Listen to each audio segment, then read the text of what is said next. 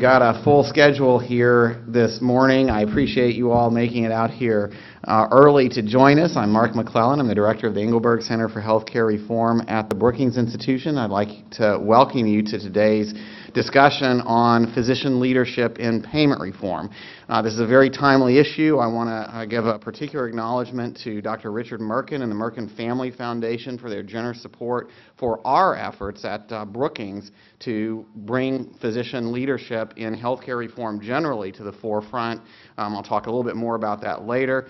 Dr. Merkin couldn't be here, but we do have Mark Wagner and Dr. Michael Smith with us today. We really appreciate your joining us and, again, the foundation support. I'm going to begin with a little bit of an overview of some of the issues in physician payment reform as we see them right now. Then we've got a packed agenda, as I mentioned earlier. I would like to give you give an early welcome as well to the people who will be watching online for this event. We do think that the ideas that we're discussing here are going to be relevant to this very important policy debate about physician payment reform that's coming in the weeks ahead. Well, today in payment reform, I think one thing is for certain. We need more clinician leadership. There are significant changes coming in healthcare delivery and significant changes required in healthcare reform to support that. One of the most important things I think that's a driver for reform is the fact that if you look at who people trust, who the American public trusts on healthcare reform, above all others, it's their health professionals, the doctors, the nurses, the other clinicians who they know and trust with their lives and the lives of their loved ones. That reason alone is a critical foundation for clinician leadership in leading healthcare reform. But on top of that, as I think you'll hear about today, there are countless examples in our healthcare system where there are good ideas coming from clinicians about how to deliver better care and do it at a lower cost, where our current policies don't provide the kind of support that they could and should to get to a high-performing healthcare system, one where we're avoiding unnecessary costs. So when it comes to finding ways to identify, develop, and implement the policy changes needed to get us to better care in our healthcare system and thereby to avoid unnecessary healthcare costs, there really is no alternative to clinician leadership, and that path forward is what we want to focus on today. For a little bit of context, I want to show a couple of slides here in the room for that I think many of you from the congressional staff side will be familiar with, and that includes the focus on updates for physicians that have occurred under the so-called sustainable growth rate formula. Even with a whole series of policy interventions year after year since 2001, the payment rates for physicians under the Medicare fee schedule have not kept pace even with inflation. This chart shows what the numbers for payment rate increases would have to be for physicians in order to keep up with the so-called Medicare Economic Index, which is used as the basis for payment updates for most of Medicare's other payment systems. As you can see from the slide, under the SGR throughout the past decade or longer, the SGR formula has led to payment change of -5% in the early years, now down to -25% or more. Now, Congress has stepped in, as this chart shows, to provide an actual update, often coming late in the process or even after the actual payment year has begun, that has kept the nominal physician fee rates closer to constant levels, so close to zero, as you can see in recent years. But again, that's not even keeping up with inflation. The other new development this year is this slide shows is that we have seen a substantial reduction in the cost of providing a 10-year or for in CBO terms a permanent fix to the sustainable growth rate challenge. This number has come down a lot from $245 billion in August of 2012 to, according to the most recent estimate available from the CBO in February, to $138 billion. You can see from this chart that's mainly from a a reduced projection in years after 2013. This is a result of some of the slowdowns that have occurred recently in Medicare spending growth. And I think this has led many people to believe that this year may be a better opportunity for addressing physician payment reform than has been the case in the past. That said, $138 billion is still a very substantial number. And on top of that, this piece of physician payment costs is only a small part of the big challenge in sustainable health care entitlements. This chart divides federal spending into three parts. It runs a very long time frame from 1970 and projected forward all the way out to past the retirement of the baby boom in 2040. We're in kind of the middle right of this chart, just after that big bump up in federal spending that occurred with the big recession in 2008. And this chart divides federal spending into three major components. There's the red component, and that's the health care entitlement programs. That's primarily Medicare, also Medicaid, and the new subsidies for health insurance under the Affordable Care Act. The blue section is Social Security. The green section is everything else that the federal government spends money on, so defense spending and all non-defense discretionary types of spending, including infrastructure, programs for lower-income Americans, research and development, and so on. And what you can see is that the big story, actually for the past several decades, and definitely projected forward into the baby boom retirement, is rising share of our nation's economy and rising share of federal spending devoted to the health care entitlement programs. Now, again, physician spending is only a small part of this. That $138 billion change that I was talking about over 10 years would be only a small part of the increase in spending that's projected to occur under current law. But it does highlight the basic point that we want to come back to today, which is what happens with physician spending. While a small part of total Medicare and health care expenditures can be very important in affecting the overall trends in health care spending in our federal programs and more generally. And that brings me to what I think should be the real focus of health care reform efforts, and that's opportunities to get better care. As you will hear about today, and as many of the organizations, the physician organizations represented in this room have emphasized in their work over recent years, and as many other publications and leadership efforts in healthcare reform around the country have emphasized, and by that I mean real healthcare reform, really changing and improving the way that care is delivered, there are a lot of opportunities to do care better in the United States. These include a greater emphasis on prevention, identifying problems early or before they happen. It's increasingly possible with more genomically oriented medicine. More efficient and effective care for chronic diseases. You'll hear a number of examples of that in cancer and heart disease today. Using medications more effectively, intervening in a more personalized way with patients, often outside of the traditional healthcare system, at home, using smartphones, things like that. Coordinating care more effectively, different specialists working together to bring the right kinds of treatments together for each individual patient. More patient-focused support to help engage patients in staying well and in helping to manage their chronic diseases and prevent complications, and many other steps. And what you'll hear is that in most of these cases, in fact, most of those examples I just described, our current fee-for-service payment systems provide little support, and in some cases no support, for these kinds of effective efforts undertaken by clinician leaders to improve the way that diseases are treated, to improve the way that we can address health problems in the United States. This kind of health care reform cannot be done from Washington. It has to be done by clinical leaders around the country coming up with good ideas and having the stamina, the effectiveness to implement them effectively in our health care system. But what policymakers can do is make it easier. for clinicians to undertake this kind of leadership. So this is the convergence that we have now. The pressures on spending, as I described earlier, the need to address the current SGR problem for physicians that's led to chronic underpayment under the current fee-for-service system, the need for innovation in the way that healthcare works, with lots of good ideas out there, but some struggles and challenges in actually getting these good ideas implemented under the way that current fee-for-service payments work. The need for a real focus on finding ways to solve these problems.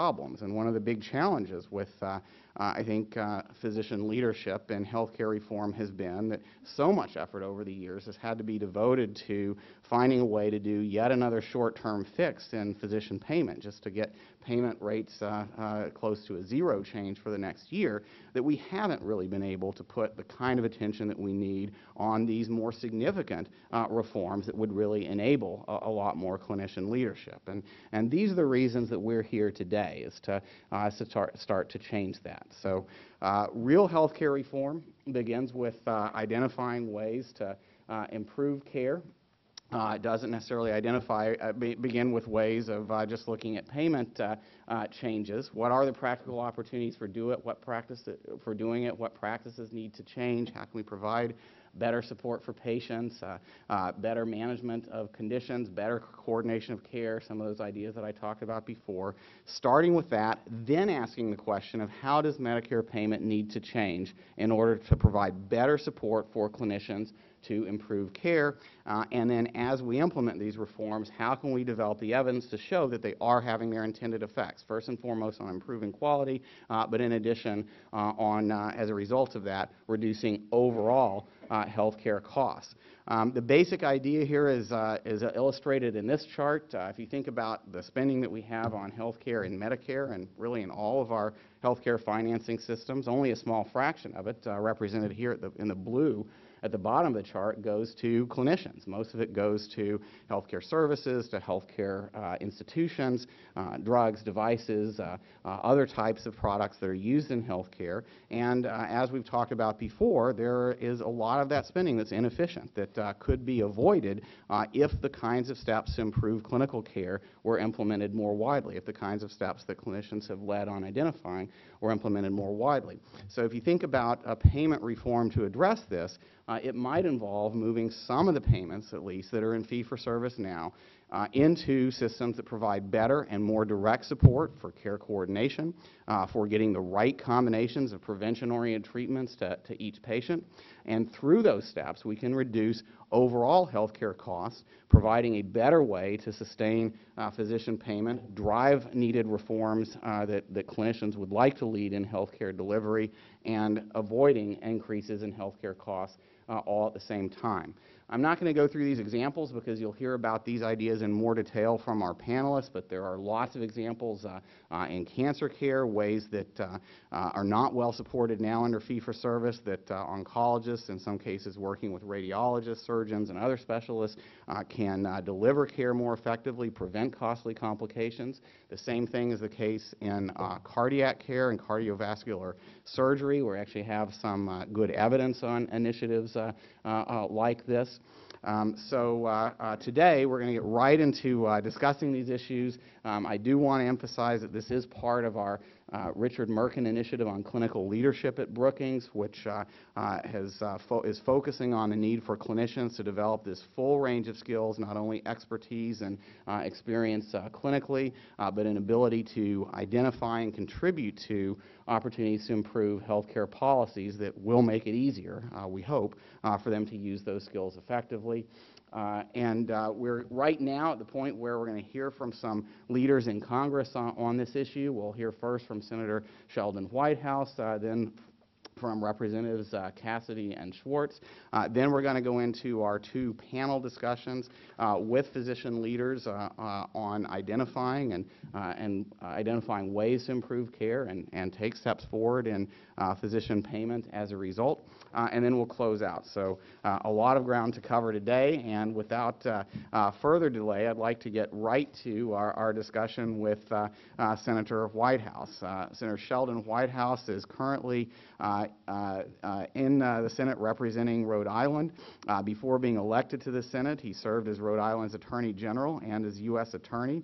He's been a leader in the effort to expand the use of information technology in healthcare to lower costs and improving the quality of care.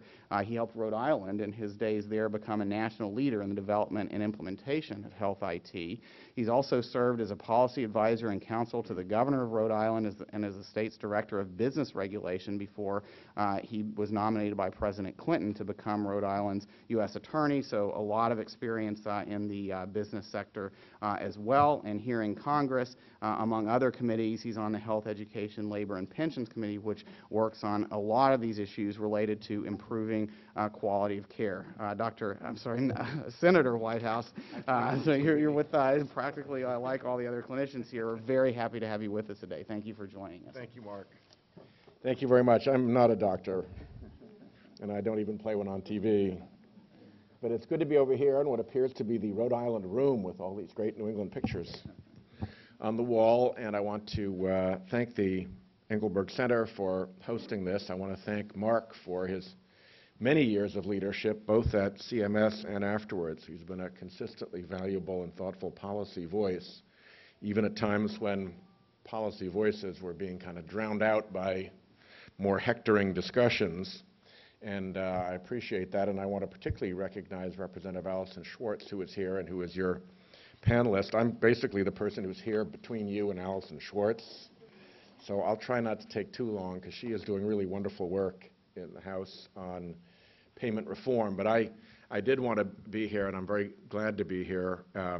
This is an especially important topic, and it's sort of highlighted that today is the day when the President's going to release his budget to Congress, and that's going to create considerable discussion about our budget. And a part of that is the old familiar refrain that if we're going to do something about Medicare and Medicaid, and we have to, what we have to do is to cut Medicare and Medicaid benefits.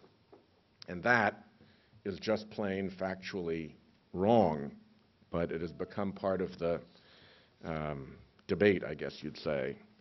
The fact of the matter is that we have a grotesquely inefficient healthcare system in America. We burn about 18% of our GDP providing healthcare to our people. The second most inefficient industrialized country in the world burns only 12%. So we have the record of being 50% more inefficient than the least inefficient industrialized competitor we face around the planet. As the country known for innovation and ingenuity, that's not a really great place to be. The President's Council of Economic Advisors and former Bush Treasury Secretary O'Neill, among others, have made calculations of what that gap means if we could fix it. And the estimates range between $700 billion and $1 trillion a year, not in the 10-year budget periods we're often talking about, but per year. And the most recent number was the IOM's $750 million a year. And of course, we can achieve those savings without degrading the quality of care. Indeed, the Dartmouth Atlas and other studies suggest that lower cost and higher quality care are associated, and that has certainly been our experience in Rhode Island. The discussions about payment reform, which is probably the single most powerful engine to drive this change that we have, that plus a strong and robust IT base to operate off of, it's been mostly based on the payers, whether it's Blue Cross or United or Medicare or Medicaid, and that is an understandable bias. Insurers are big, insurers are organized, the money flows through them, and they have a lot at stake. But I think it's a mistake to think we will get the very best policy outcomes by deferring to the judgment of the payers. When we talk about payment reform, it's a conversation not just about how doctors get paid. It's about driving that change through the healthcare delivery system in a way that protects the hard-earned benefits of our seniors and disabled citizens. Shifting away from pure fee-for-service is obviously not going to be easy. Payment reforms like those in the Affordable Care Act will ask physicians to do more, to be more creative, to bill in different ways, and they will ask physicians to take more risk to their own bottom line. But more and more physicians across the country I see recognizing that the status quo in our healthcare system is unsustainable, and they have to get ahead of this problem, and that they want to be a part of the debate, and that they welcome the challenge of what is called accountable care. An example in Rhode Island is Coastal Medical. It's led by Al Kuros, who is a very enterprising and hardworking guy and a friend. Coastal is a pretty big operation, at least by Rhode Island standards. It provides primary care to about 1 out of every 10 Rhode Islanders. So in our market, they're a big deal. And they are really out changing the landscape of healthcare. They've been a leader in payment and delivery system reform, an early adopter of electronic medical records, a founding member of the Chronic Care Sustainability Initiative, which is Rhode Island's all-payer, patient-centered medical home model. Dr. Kuros and his team sought to align incentives across public and private payers through shared savings contracts. For Medicare patients, Coastal participates in the Medicare Shared Savings Program. It has its first shared savings contract on the commercial side, a collaboration with Blue Cross Blue Shield of Rhode Island, which went live on January 1st of 2012. And the other major payer in Rhode Island is United Healthcare, and Coastal just announced a new ACO arrangement with United Healthcare this past March. So what do Coastal's patients experience from all of this? They experience access to primary care 365 days a year. They experience coordination of services by a nurse care manager. They experience one-on-one guidance from clinical pharmacists in managing medications after they've been prescribed. They experience an online patient portal to get questions answered quickly, check lab results, and request appointments. They experience real-time alerts that are sent to Coastal doctors whenever they are admitted into the hospital. All of that adds up to convenient and high-quality and patient-centered care. So I think there's a lot to learn from Coastal Medical's experience, and I'd like to leave you with what I think are 3 of the most important lessons. The first is a simple one. The medical home model really works. The doctors, the staff, the patients, everybody likes it. And the second piece of that is that moving toward medical homes is not enough. It's a part of reining in out-of-control costs, but it's only a part. Second, data. Data is king. As Dr. Kuros said last year during a HELP committee hearing that I chaired, continuing the work of transforming care delivery and advancing Coastal's capability to manage the care of populations will require more sophisticated use of clinical utilization and cost data and new types of interventions based on what that data can tell us. Achieving the goals of accountable care requires investment in infrastructure and personnel to make sense of data collected through electronic medical records and through payment information usually provided by insurers. Under the old system, doctors are often left in the dark about what happens to their patients when they walk out the door. Coastal, on the other hand, is integrating claims data from all payers with information from electronic medical records to give them a more complete picture of what's going on with their patients, what services they receive, and what the costs are, the true costs of different types of treatment. New infrastructure and IT capabilities, of course, require new personnel with some non-traditional skills. In the last 18 months, Coastal has hired a director of analytics, a director of practice transformation, and a nurse care manager supervisor. Blue Cross and Blue Shield of Rhode Island have paid for a part-time data analyst at Coastal to help put the data to use in planning more cost-effective courses of treatment. So there's a good allegiance there. So medical homes work, data is king, and finally, Payment reform should be dynamic. Those who work in healthcare know that there are not very many smoking guns when it comes to wasteful spending. Excess spending is spread over many, many categories, and bringing down overall costs requires a variety of payment and delivery system reforms, often at the same time. Dr. Kouros has said this can often be, quote, a complex process that often entails trial and error.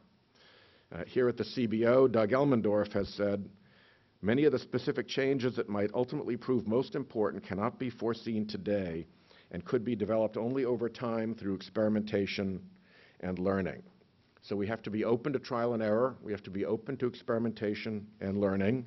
Doctors need to clearly communicate what's working and what's not working, not just among themselves and their colleagues, but to government so that we can learn. We want and need to hear those details. So I'll conclude by saying that payment reform done right will move us from volume to value. It will support infrastructure improvements. It will enable a business model geared toward improving the health of entire populations, not just treating individuals. And ultimately, it will make healthcare more efficient and less costly, generating huge savings and lowering the cost to all of us of programs like Medicare and Medicaid.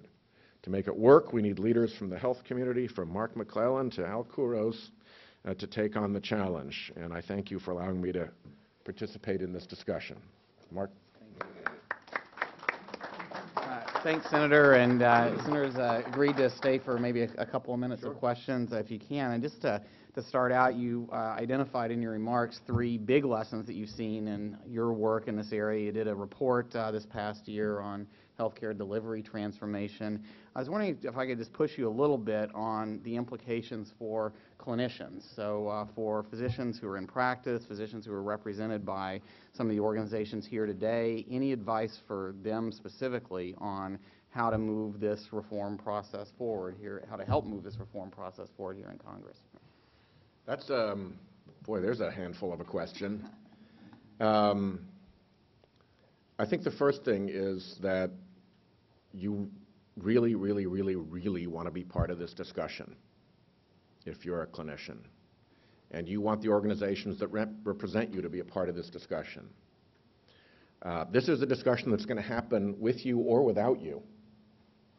You not being there doesn't stop it. You not being there just makes it a less educated discussion.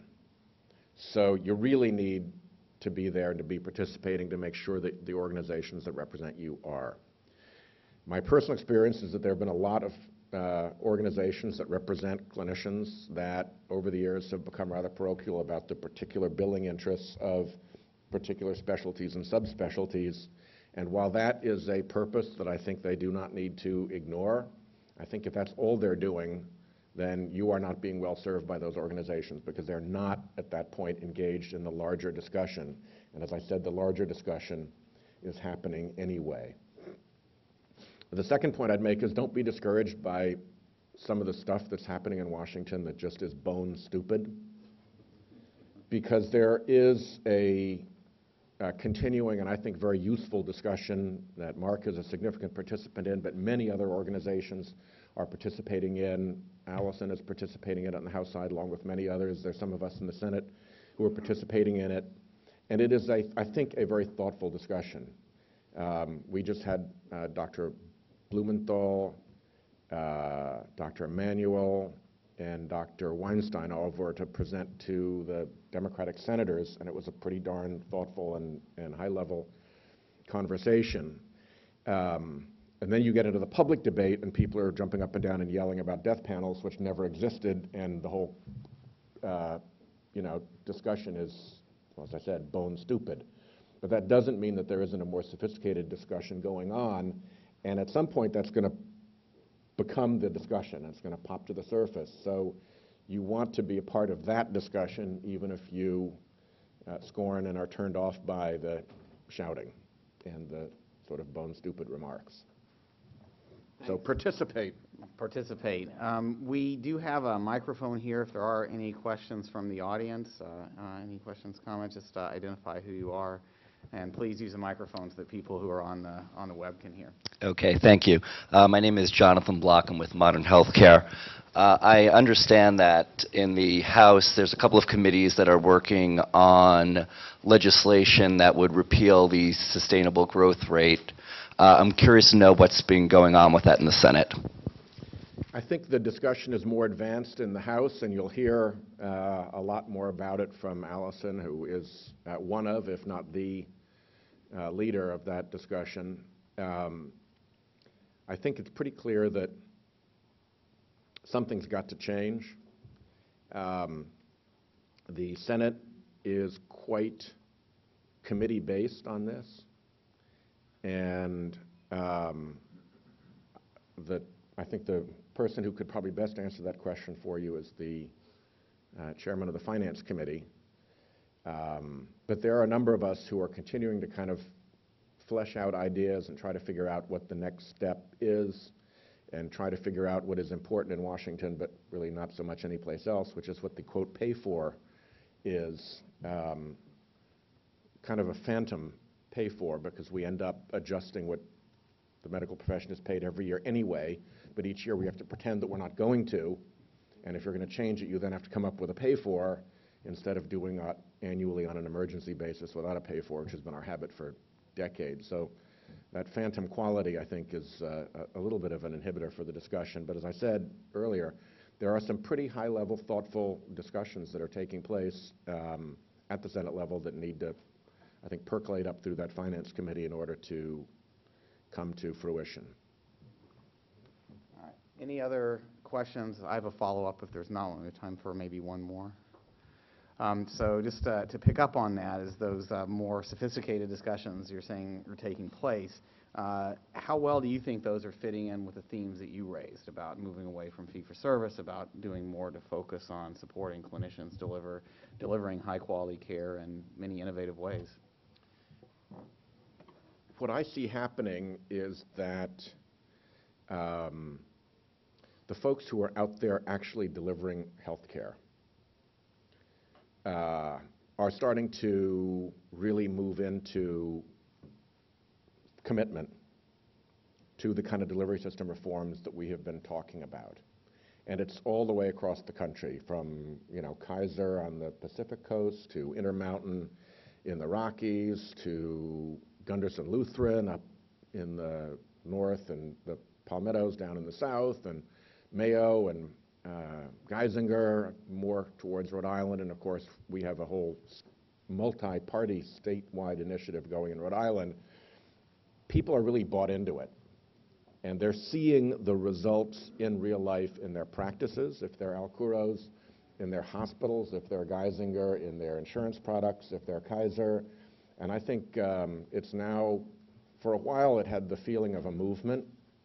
I think it's now a little bit more established than a movement. It's now a business model, and it's not a perfected business model, but it's one that an enormous amount of effort is going into. And I think that it's gotten to the point where we're not just saying, why don't you do this from Washington? Now we're starting to say, to have the input come back to us, and the input is, how are you doing it? And over again, people are doing it, and common themes are emerging. I'll close, the example that I use on this is the early days of aviation. There came a time pretty early on when we'd figured out that if you spun an air screw fast enough, it generated propulsion. And if you curved a wing, it generated lift. And if you twisted the ends, you could steer the thing. But anybody who looks at the early exploratory devices in the early days of aviation knows it was pretty inelegant at the beginning, and a lot of materials hadn't been developed that were necessary for where we are right now. But we moved pretty quickly from what looked like a kite being buffeted on the winds of Kitty Hawk to big, high-tech aircraft cruising down tunnels of information support to land safely at a couple of 100 miles an hour while people sip tea and watch movies inside out at Dulles Airport. The principles didn't change. We got better at implementing them. I think we figured out what the principles are now of delivery system reform, payment reform, HIT, primary care and prevention. We've got kind of some of those basics pinned down, and now it's a question of learning how to implement them and developing the new technologies that will support them. And so we maybe still be flying biplanes a little bit, but I think there's a really bright future for this, and I think the principles are established and the business model is now starting to work. Thank you very much, Senator. We appreciate your joining us this morning. Great to see you. Thank you, everybody. All right, we're going to move to our discussion from some of the leaders in the House on physician payment reform. Very pleased to have with us today Representative Bill Cassidy. Dr. Cassidy, thanks for joining us from Louisiana. Representative Allison Schwartz. Yeah, I think if you go on the same, this is one of those issues where I think everybody is on the same side broadly. Representative Schwartz is currently serving her fifth term representing Pennsylvania's 13th congressional district. She serves on two major committees in Congress, the Budget Committee and the Ways and Means Committee, which have jurisdiction over the issues that we're talking about today. As a leader on health care policy for many years, really throughout her career, Representative Schwartz has played a significant role in addressing issues in primary care and improving access to affordable coverage, ensuring coverage for children with pre-existing conditions, working on other issues related to seniors in the Medicare program. Most recently, she's taken the lead on reforming the Medicare physician payment system and has had a number of legislative proposals and has been very actively engaged in bringing the broader physician community and other stakeholders along with the challenging issues of physician payment reform. She's the founder and co-chair of the Healthcare Innovation Task Force, which brings together healthcare leaders in Congress to advance and promote innovations in the healthcare system. And she's also the founder and co-chair of the Academic Medicine Caucus, where she's been an advocate for academic medical centers and has worked closely with medical schools and teaching hospitals and healthcare organizations, particularly in southeastern Pennsylvania. Before her serving in Congress, Representative Schwartz was a leading healthcare executive in Philadelphia, and I think she may tell you about some of her other very extensive personal experiences with the healthcare system and a family involved in healthcare as well. Dr. Cassidy is a representative from Louisiana, where he has been an associate professor of medicine with Louisiana State University. Dr. Cassidy has provided care for uninsured patients. He's taught doctors in training at the Earl Long Hospital in Baton Rouge for over 20 years. He co-founded the Greater Baton Rouge Community Clinic, which provides free dental and health care to the working uninsured in that area. He also created a public-private partnership to vaccinate 35,000 children in the Greater Baton Rouge area against Hep B at no cost to schools or parents. And in the wake of Hurricane Katrina, he led a group of healthcare volunteers to convert an abandoned Kmart building into an emergency healthcare facility, providing some basic healthcare to hurricane evacuees. I remember working with Dr. Cassidy at that time and getting some CMS support for those extraordinary efforts. Before being elected to serve in Louisiana 6, Representative Cassidy served in the Louisiana State Senate. In the U.S. House, he is now on the Energy and Commerce Committee, where he serves on the Health Subcommittee as well, so also very involved in physician payment reform efforts here, and he's an assistant whip for the House Republican Conference. He's also worked on legislation related to health care as well as energy and coastal restoration and other issues. So we're going to hear first from Congresswoman Schwartz, then from Dr. Cassidy, and then we're going to have some discussion back and forth. And so please go ahead. You can stay there if you want or come up, whatever's easy. I'll try and do this quickly and we can sit together. Anyway, first, thank you very much to Mark and to his leadership role in helping make sure this is a bipartisan conversation and in moving that conversation to finding common ground. Not easy around here, so we're really very pleased to work with Mark and appreciated his early comments of support for changing the payment system. I think that's enormously important and was really helpful to me and I think to all of us. And I also want to acknowledge many of you who represent physician associations, and you heard from Senator Whitehouse that the role you play not only in speaking up for particular issues for your particular specialty, subspecialty, or broader group really matters, but your involvement in the broader discussion about how we get the best value for our dollars, how we actually make sure that Americans, particularly American seniors, have access to the health care they need and that we can afford to pay for it, has been enormously helpful. and I think you've moved the dialogue. Having been involved in healthcare policy for a long time, it is really very helpful to have the physician community not just say, leave us alone, no way, no how, but instead move on to say, how can we be not only a part of this discussion, but real leaders in this discussion about improving the quality of care and access to care. So thank you. We're not done yet. We have work to do. So what I wanted to also say is, following up on some of what Senator Whitehouse said, is I believe strongly that we have moved the debate and the actual provision of care in different ways, and you've done that. We've pushed it from a policy point of view, but the new delivery system reforms have been enormously important. It's important for us to be able to say it actually works. What works and what doesn't. I believe that it is a dynamic system. Healthcare is a dynamic system. We have to really keep moving that system and learning from it. Medicine is evidence-based.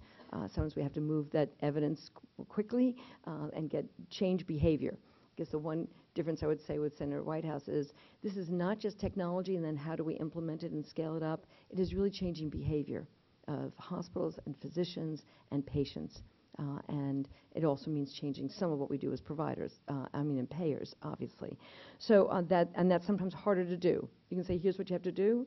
Getting everybody to do it, obviously, sometimes takes a little bit more work to do it. And to make sure you're paid for, and physicians in the health sector are paid for, the payment system really incentivizes the right behavior.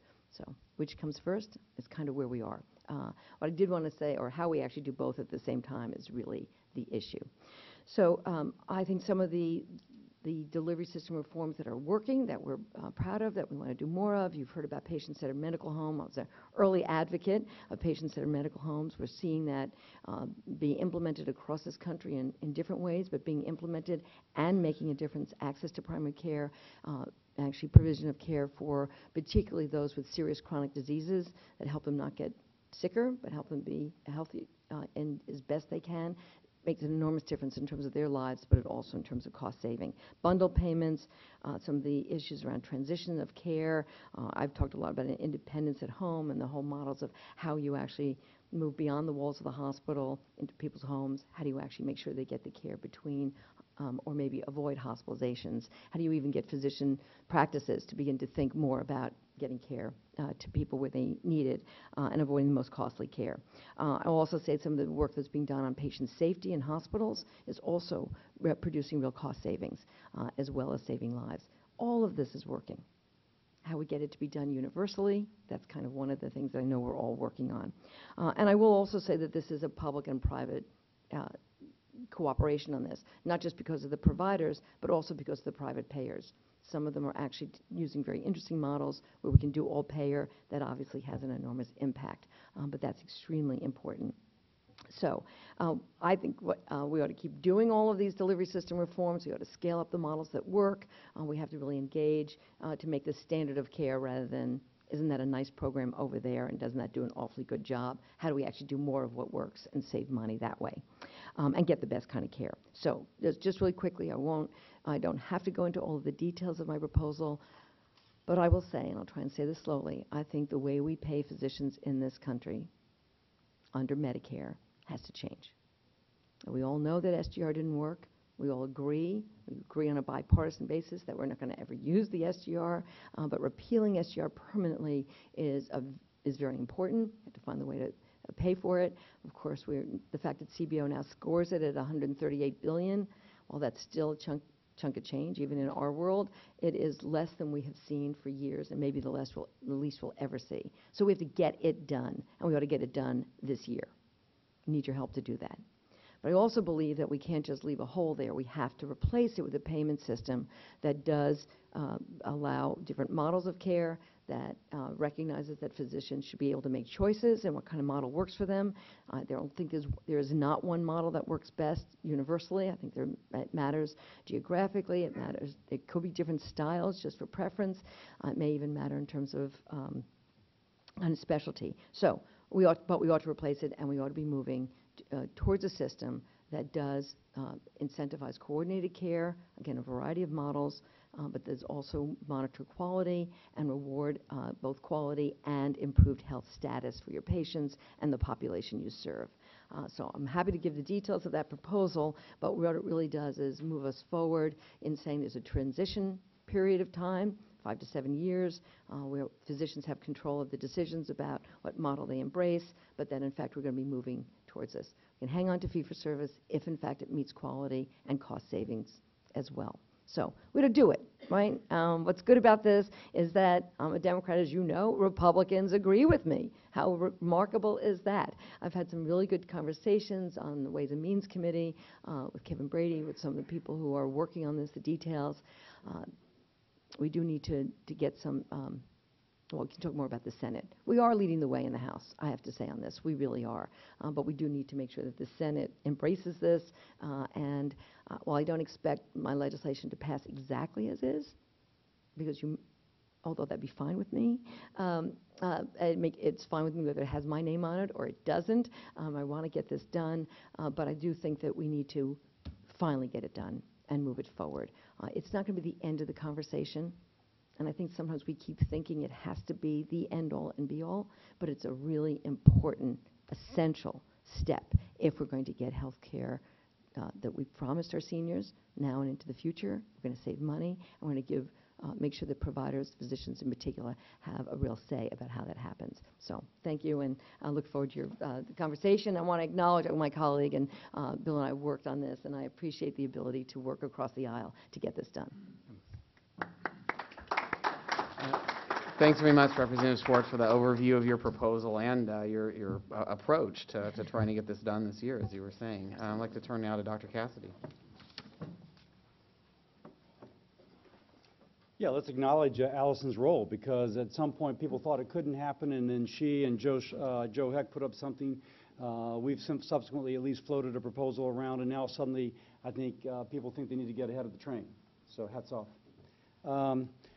Title of this is Physician Leadership and Payment Reform. I would say that there cannot be payment reform unless there is physician leadership.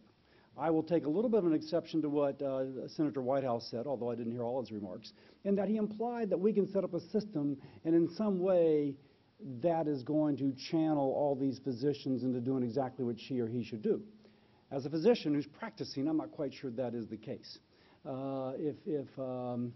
If being in the House of Representatives, being the Speaker of the House of Representatives is herding cats, then perhaps herding physicians is herding cats on crack cocaine. I mean, you know, they're very skittish, they're going to take off, and they're very nervous. And I would say, I think it's a principle that unless you put the physician and the patient in a mutually beneficial health, healing, and financial relationship, you will never have effective reform. But if you do, effective reform is a given. Now, I would judge any proposal placed before us the degree to which that puts those two in that mutually beneficial healing and financial relationship. By the way, I think I can point towards our legislative history to say that at times this has been tacitly acknowledged. It's commonly pointed out that physicians probably get about 12%. If this is the pie chart of the healthcare dollar, physician reimbursement's about 12%, something like that. I'm a little rusty on the exact number. What they prescribe is the balance. Now, SGR kind of acknowledged that. In SGR, it said to the physicians of the world that we expect you to control the cost, and if you don't, we're going to penalize you all. Now, the way SGR was set up, the principle behind it was valid. It is the physician who is writing 88% or 98% of what is spent. But the way it got it wrong is that Physician Smith may be practicing very cost-effective medicine. Physician Jones may be blowing a hole in the bottom of the bucket. Physician Smith is penalized for the blowing the hole in the bottom of the bucket by Physician Jones. Clearly not a good situation. I compare it to a fraternity. In a fraternity house, everybody owns it, so no one takes care of it. If you're going to make everybody own the responsibility, oftentimes there's not an individual that can affect the outcome. On the other hand, if you say, Physician Smith, if you practice cost-effective medicine, then you shall be rewarded. And Physician Jones, if you do not, then you shall be penalized. Then Physician Smith, she is going to do a great job. Now, if you combine that with quality indicators so that we know that Physician Smith is not just scrimping upon care, but rather investing where it is appropriate, That is where we want to be. Now, by the way, I would say that there's already systems which do so. I'm not speaking of accountable care organizations. They may work, they may not. I will point out that the data is at best equivocal, as if these save money. It's pretty interesting. We're banking a heck of a lot on something in which demonstration projects specifically picked out for those settings in which they were most likely to succeed showed no net savings when judged across all the sites. That's pretty interesting. On the other hand, I can give you examples of where you establishing a mutually beneficial healing and financial relationship, outcomes are better and costs are lower. I always use the example of WellMed. It's a group of physicians in San Antonio, Austin area, in which they're now down to the border with Mexico, and they're also in other states. And I always brag on them, at least what I've understood of their business model. They go at 85% risk with the Medicare Advantage program. Okay, so they're taking 85% of what the MA plan does, and then these docs take these patients on board, these Medicare patients, and taking them on board, each physician has only about 500 or 600 patients in her panel, whereas the typical primary care doc in that region has 2,000 patients on their panel, and they manage the care tightly. Now, they go at risk, they go with the MA plan because they can go at two-sided risk. They're going at two-sided risk. They at 85% of what the MA plan is getting, and they are improving outcomes judged by decreased readmission rates and other criteria, high patient satisfaction, fewer patients per doc, but the docs are making significantly more money with a lot more job satisfaction. That's nirvana. That really is nirvana. It is where we have better outcomes at lower cost. Physicians are satisfied. They're not retiring at age 55 burned out because they've been treated like a rat in the maze. If we just put the cheese one more place, we'll get them to line up what they want to do with a high rate of patient satisfaction. Now, that's a model that actually works. It's not an ACO. It's actually playing off the MA plan, and it's playing off the, again, principle that you need a mutually beneficial healing and financial relationship. The activated patient, if you will, with the activated physician. Now, by the way, DC solutions are almost always big. They always assume that smart people, either in DC, a bureaucracy someplace, a large insurance company, a think tank, are able to come up with better ideas than the individual physician practicing in her community. I will say that most physicians graduated at the top of their class. Ube Reinhardt points this out. Ube Reinhardt points out that most physicians graduated ahead of the attorneys, accountants, and bureaucrats that attempt to govern their life. Now, in this battle of wits, we have to say it is at least equal. Granted, there is the coercive power of the state, but the OBGYN can stop delivering babies at age 50 and just go into another line of business so that she can be at home when her daughter comes home from school if you try and make the restrictions upon her too onerous. I tell you, physicians are retiring at an earlier age because they do feel corralled. We are losing a tremendous amount of people who just feel corralled. That is not the way to do healthcare reform. I will finish up by saying that there are models that work, but in these models there has to be the tools for that physician to do well. So going back to our WellMed model, they have physician data. They can tell you that if the patients that they are receiving who sign up for their product are going to 4 different places for cancer care, what are the outcomes and quality and cost and patient satisfaction of those 4 areas.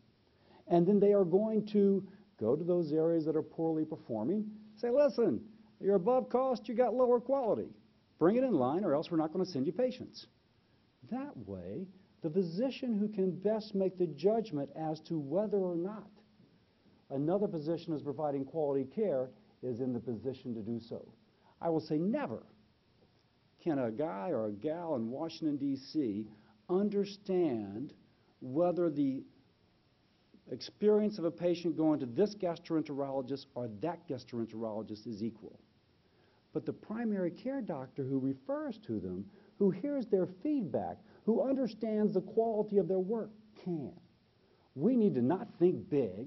where everything emanates from Washington, D.C., we need to trust those providers in a mutually beneficial healing and financial relationship with their patient to do exactly what is in best interest of both things. That is the way we will go to scale quickly on payment reform.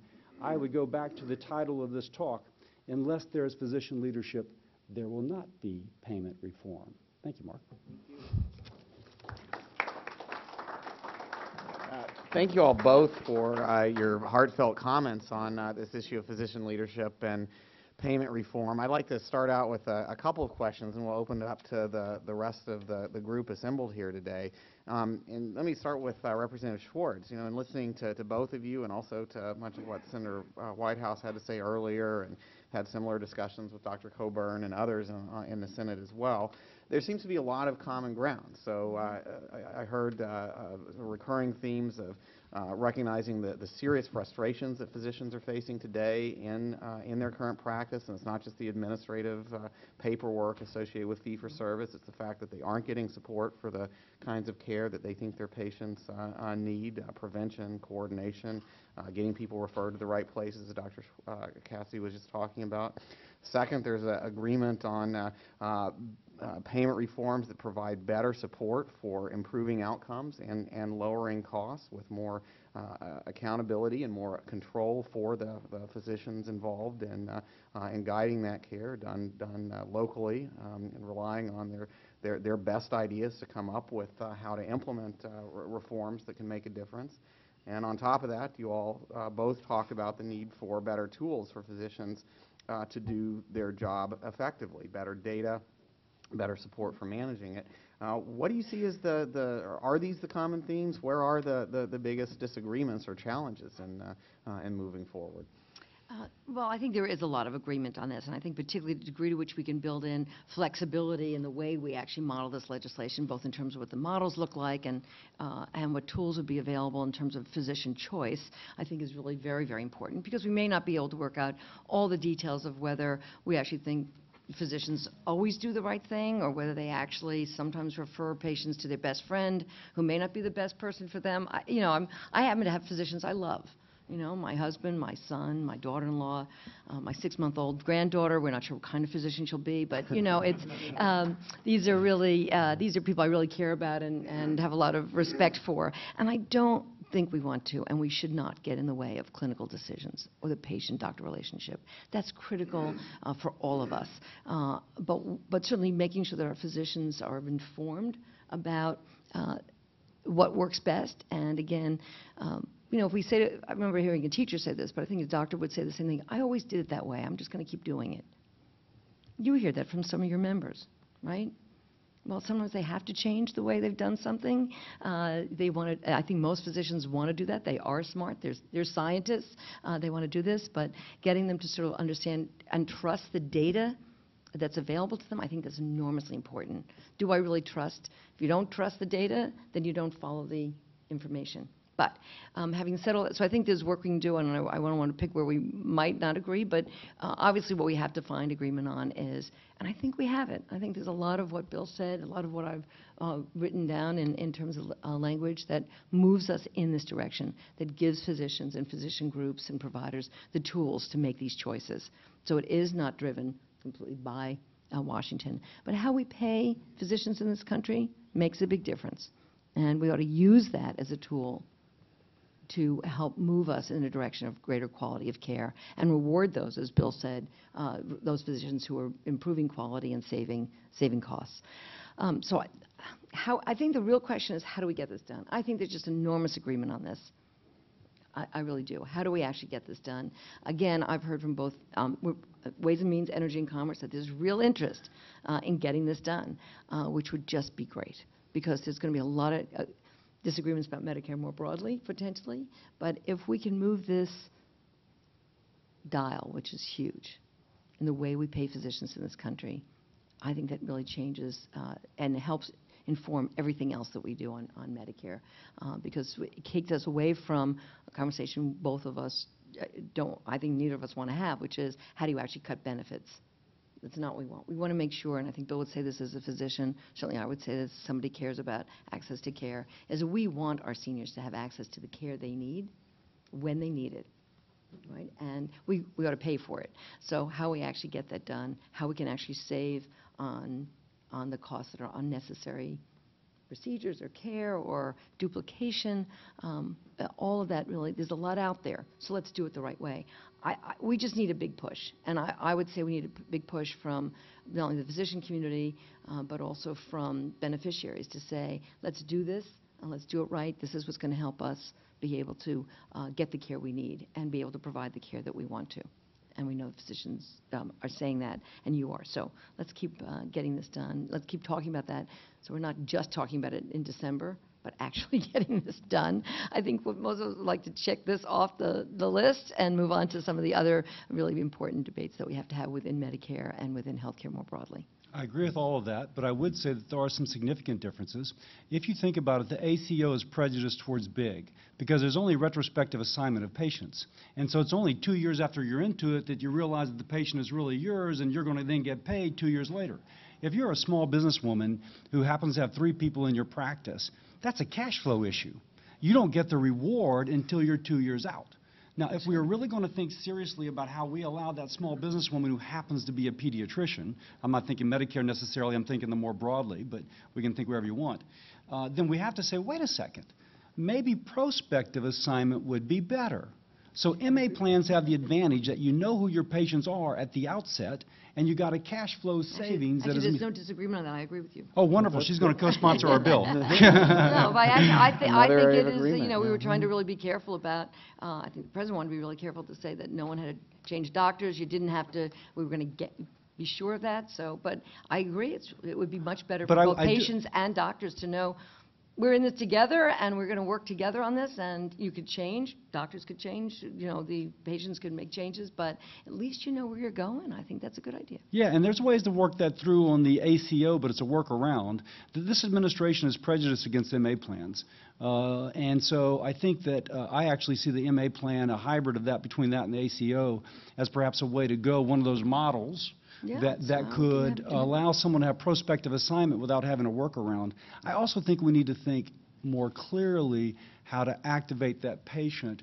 Again, thinking of Nirvana, for whatever reason I'm into Nirvana this morning, wouldn't it be great if someone could scan a QR code and she could say, wow, my doctor just ordered a CT scan of my abdomen.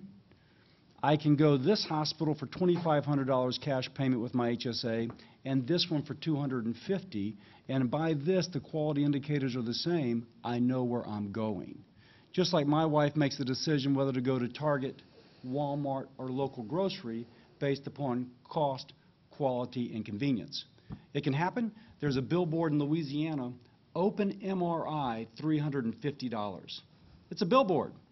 If your doc does an open MRI prescription for you, and you've got an HSA, you go there for $350. It doesn't say whether it includes professional fees, so it doesn't quite get to Nirvana. But but What you didn't see, tell us? you see where we're going with that, and that's where I think we need to be I more. think probably also agreement on empowering patients through better data as well as the I doctors. am, although I will say that, there are limits to that, to some extent. I really am concerned, because if your physician says, really, this is really, as you said in your earlier remarks, this is really the doctor I think you have to go to, and that doctor is twice as much. Do you actually, what do you do? As patients, we really do trust our doctors, and we actually do like convenience, and we do like what our friends tell us. And, do you actually, or if you actually have chest pain and you're in the ambulance, do you really remember to grab your phone and look up what's the name of that organization that tells us the data and can tell me which hospital is really the right hospital to go to, and can I really redirect the ambulance to do that? The fact is you can't. So what I actually think has been very effective, and Pennsylvania has been a leader in this, by the way, in terms of the Healthcare Cost Containment Council, it's really the hospitals and doctor groups that look at each other's data and says, you know what, I don't really like being number 10. I really want to be number 2 in quality and cost. And they say, what can I do differently, and what is that hospital or doctor group doing that I'm not doing? And that has been enormously helpful, so that the patient can decide this, because actually everyone is performing at that high level and an appropriate cost. So we have a little difference of opinion about some of that, but of course patients have to be a part of this also. They can't just say, and I think doctors are helping with this, that, you know, you suggested an MRI, or my friend told me I should get an MRI, and tell me that doctors don't hear it all the time. Or my friend told me that, why can't I get it? My insurance covers it. And the doctor has to say, well, you really don't need it. You know, you're really doing fine. We can wait a month, we can wait 6 months, or you never need it. Or there's some negative consequences to having too many tests as well. There's a lot of work to be done to make sure that patients understand their role in this also. As simple as filling the prescription and taking it. Not Now, so simple. I'm not sure that if I explain my perspective and take empirically where we're coming from, I bet you I can talk Allison into agreeing with me. That's why I say it has to be a mutually beneficial relationship between physician and patient. So there's a group out of Washington State, Q-Liance, and in the Q-Liance model, somebody pays a $50 or $100 monthly prescription, or excuse me, fee, and every month they can go someplace else. Boy, time out, doc. You made me wait too long in the waiting room last month. I'm out of here. So they are all geared. And so the quote the doctor says, Dr. Bliss, what a wonderful name for a physician.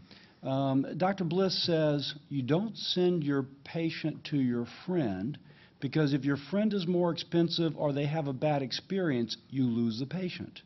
You send the patient to where she will have the best experience. And their model is entirely based upon being in that mutually beneficial financial healing relationship with the patient. And so it isn't, oh man, my gosh, I play golf with this guy, so I better send him a patient. It's, I got to keep this patient, and if she leaves me, I'm poor. And maybe she's poor too. Now, that would be number one. Number two, I also think that we have to have data systems. Clearly, you can have a teaser rate. Someone can say, well, listen, I'm going to give you a cheap rate on the initial visit, but on the other hand, on the back end, there's a lot of cost. And the model that my office is thinking of is that have a group of neurosurgeons, and they would tell you, okay, somebody has a glioblastoma with these comorbidities, and this is going to be the total cost of a bundle of care. And so you get that total cost of a bundle of care, and that neurosurgery group can market that to an ACO, to an MA plan, to a group of private physicians. The private physician says, okay, that's the bundle of care cost. You can take your QR code, and you can see bundle of care cost neurosurgery group 1 and 2. You can see those quality indicators, and you, the activated patient, can agree with me, the activated physician. Again, I know that works. Because if you go back to the WellMed model, they tell me they will look at the cost of this hemodialysis unit, that, this, and that. And they can look at the bundle of care over a 2-3 year period of the total cost of management of this patient. Because they are paying for that. It doesn't profit them to send it to a high-cost, low-quality patient. It behooves them to send it to the low-cost, high-quality. And because their alignment, both healing and financial, is with the patient goes where she should, as opposed to where maybe she should not. This discussion back and forth has been great, and I like the theme of alignment. I know you all have other things that you need to go to, and so I'd like to thank you for your appearance here today, and we look forward to continuing to work with you. All right. Thank you all. All right, help make this happen, all right? Let's get it done. Great. With that, I'd like to move right into our first panel discussion on specialty and primary physician leadership in payment reform for cancer care. So that's the three of you to come up. We don't have any seating arrangement arranged, but two on one side, one on the other, obviously. And I'll go ahead with the introductions while you all are getting seated. This has been a great warm-up to the discussion. I think the comments that we just heard from Dr. Cassidy, Representative Schwartz, about alignment and about some common ground focused on improving quality and lower costs is a great foundation for this effort. So as you'll hear from the comments coming up. We're going to hear from Alan Lichter, who is the Chief Executive Officer of the American Society of Clinical Oncology. Prior to joining ASCO, he was at the University of Michigan, where he served as Chair and Professor of Radiation Oncology and then as Dean of the Medical School. Prior to his tenure at University of Michigan, he was director of radiation therapy at NCI's Radiation Oncology branch. In 2002, Dr. Lichter was elected to the Institute of Medicine of the National Academy of Science. He's been a leader in ASCO for more than 30 years, including serving as president and founding chairman of ASCO's Conquer Cancer Foundation board. Dr. McGinty, Geraldine McGinty, on my left, did her medical training in Ireland at the National University, then came to the United States for residency at the University of Pittsburgh. She did a fellowship in general and women's imaging at Mass General Hospital in Boston. Then, while working at Montefiore Medical Center in the Bronx, she completed an MBA at Columbia University. She's volunteered in economics work for the American College of Radiology for more than 10 years, and I can tell you from working with her over the years, has been a great force for combining, as we talked about before, that emphasis on quality and the emphasis on cost and getting overall costs down. She served as an advisor to the CPT editorial board, the Joint Commission, and the National Quality Forum. She's currently the ACR's member of the AMA Relative Value Update Committee, and she's chair of the ACR's Commission on Economics. She's a partner now in a 70-person multi-specialty medical group on Long Island. And then finally, last but not least, Dr. Stephen Edge is the Alfiero Foundation Endowed Chair in Breast Oncology and the Chief of Breast Surgery at Roswell Park Cancer Institute, and is a professor of surgery and oncology at the State University of New York in Buffalo. He attended medical school at Case Western, trained at the Case Western Integrated Surgery Program and the surgery branch of the National Cancer Institute. His clinical focus is obviously on breast cancer, and his research agenda includes the community-wide evaluation and improvement of the quality of cancer care, and he'll talk some about his experiences in delivery and payment reform there. Dr. Edge serves on the Commission on Cancer of the American College of Surgeons, the board of the National Comprehensive Cancer Network, and is past chair of the American Joint Committee on Cancer. So obviously a number of perspectives, related perspectives on how to get better care at a lower cost for cancer patients through clinician leadership. And we're going to start out with some short opening comments from each of these clinical leaders, and I'll turn first to you, Alan. Mark, thanks, and good morning, everyone. I'll make a few brief comments from the perspective of the American Society of Clinical Oncology, the largest physician organization devoted strictly to cancer care. The concept of healthcare reform, of which payment reform is a component, requires a coordinated effort. All the pieces have to work together. The physician side is important, and we're here to discuss it today. I can tell you that in the oncology community there is an enormous and pent-up willingness to change the way care is paid for. We understand that a sole reliance on fee-for-service medicine will not take us into the future. We are ready to do this, but this cannot be done by physicians alone. We need the payer side, and in oncology, of course, 60 to 65% of cancer patients are Medicare beneficiaries. The big player is Medicare and CMS, and in order to do meaningful payment reform, we need to run pilots, and lots of them. We're betting that we can reform the payment system based on sitting around tables and writing things down. No one or no group is smart enough to do it. There are unintended consequences, and we have to run pilots. Unfortunately, at this point, we have had little success, although we have approached CMS on numerous occasions. It is disappointing to us where we stand today. In October of 2010, we went to the Innovation Center with the first proposal to do a test of bundled payment in oncology. As of today, there is no bundled payment, at least the active bundled payment model running in CMS for oncology care. We're still waiting. We've been back. There are many there are many moving parts.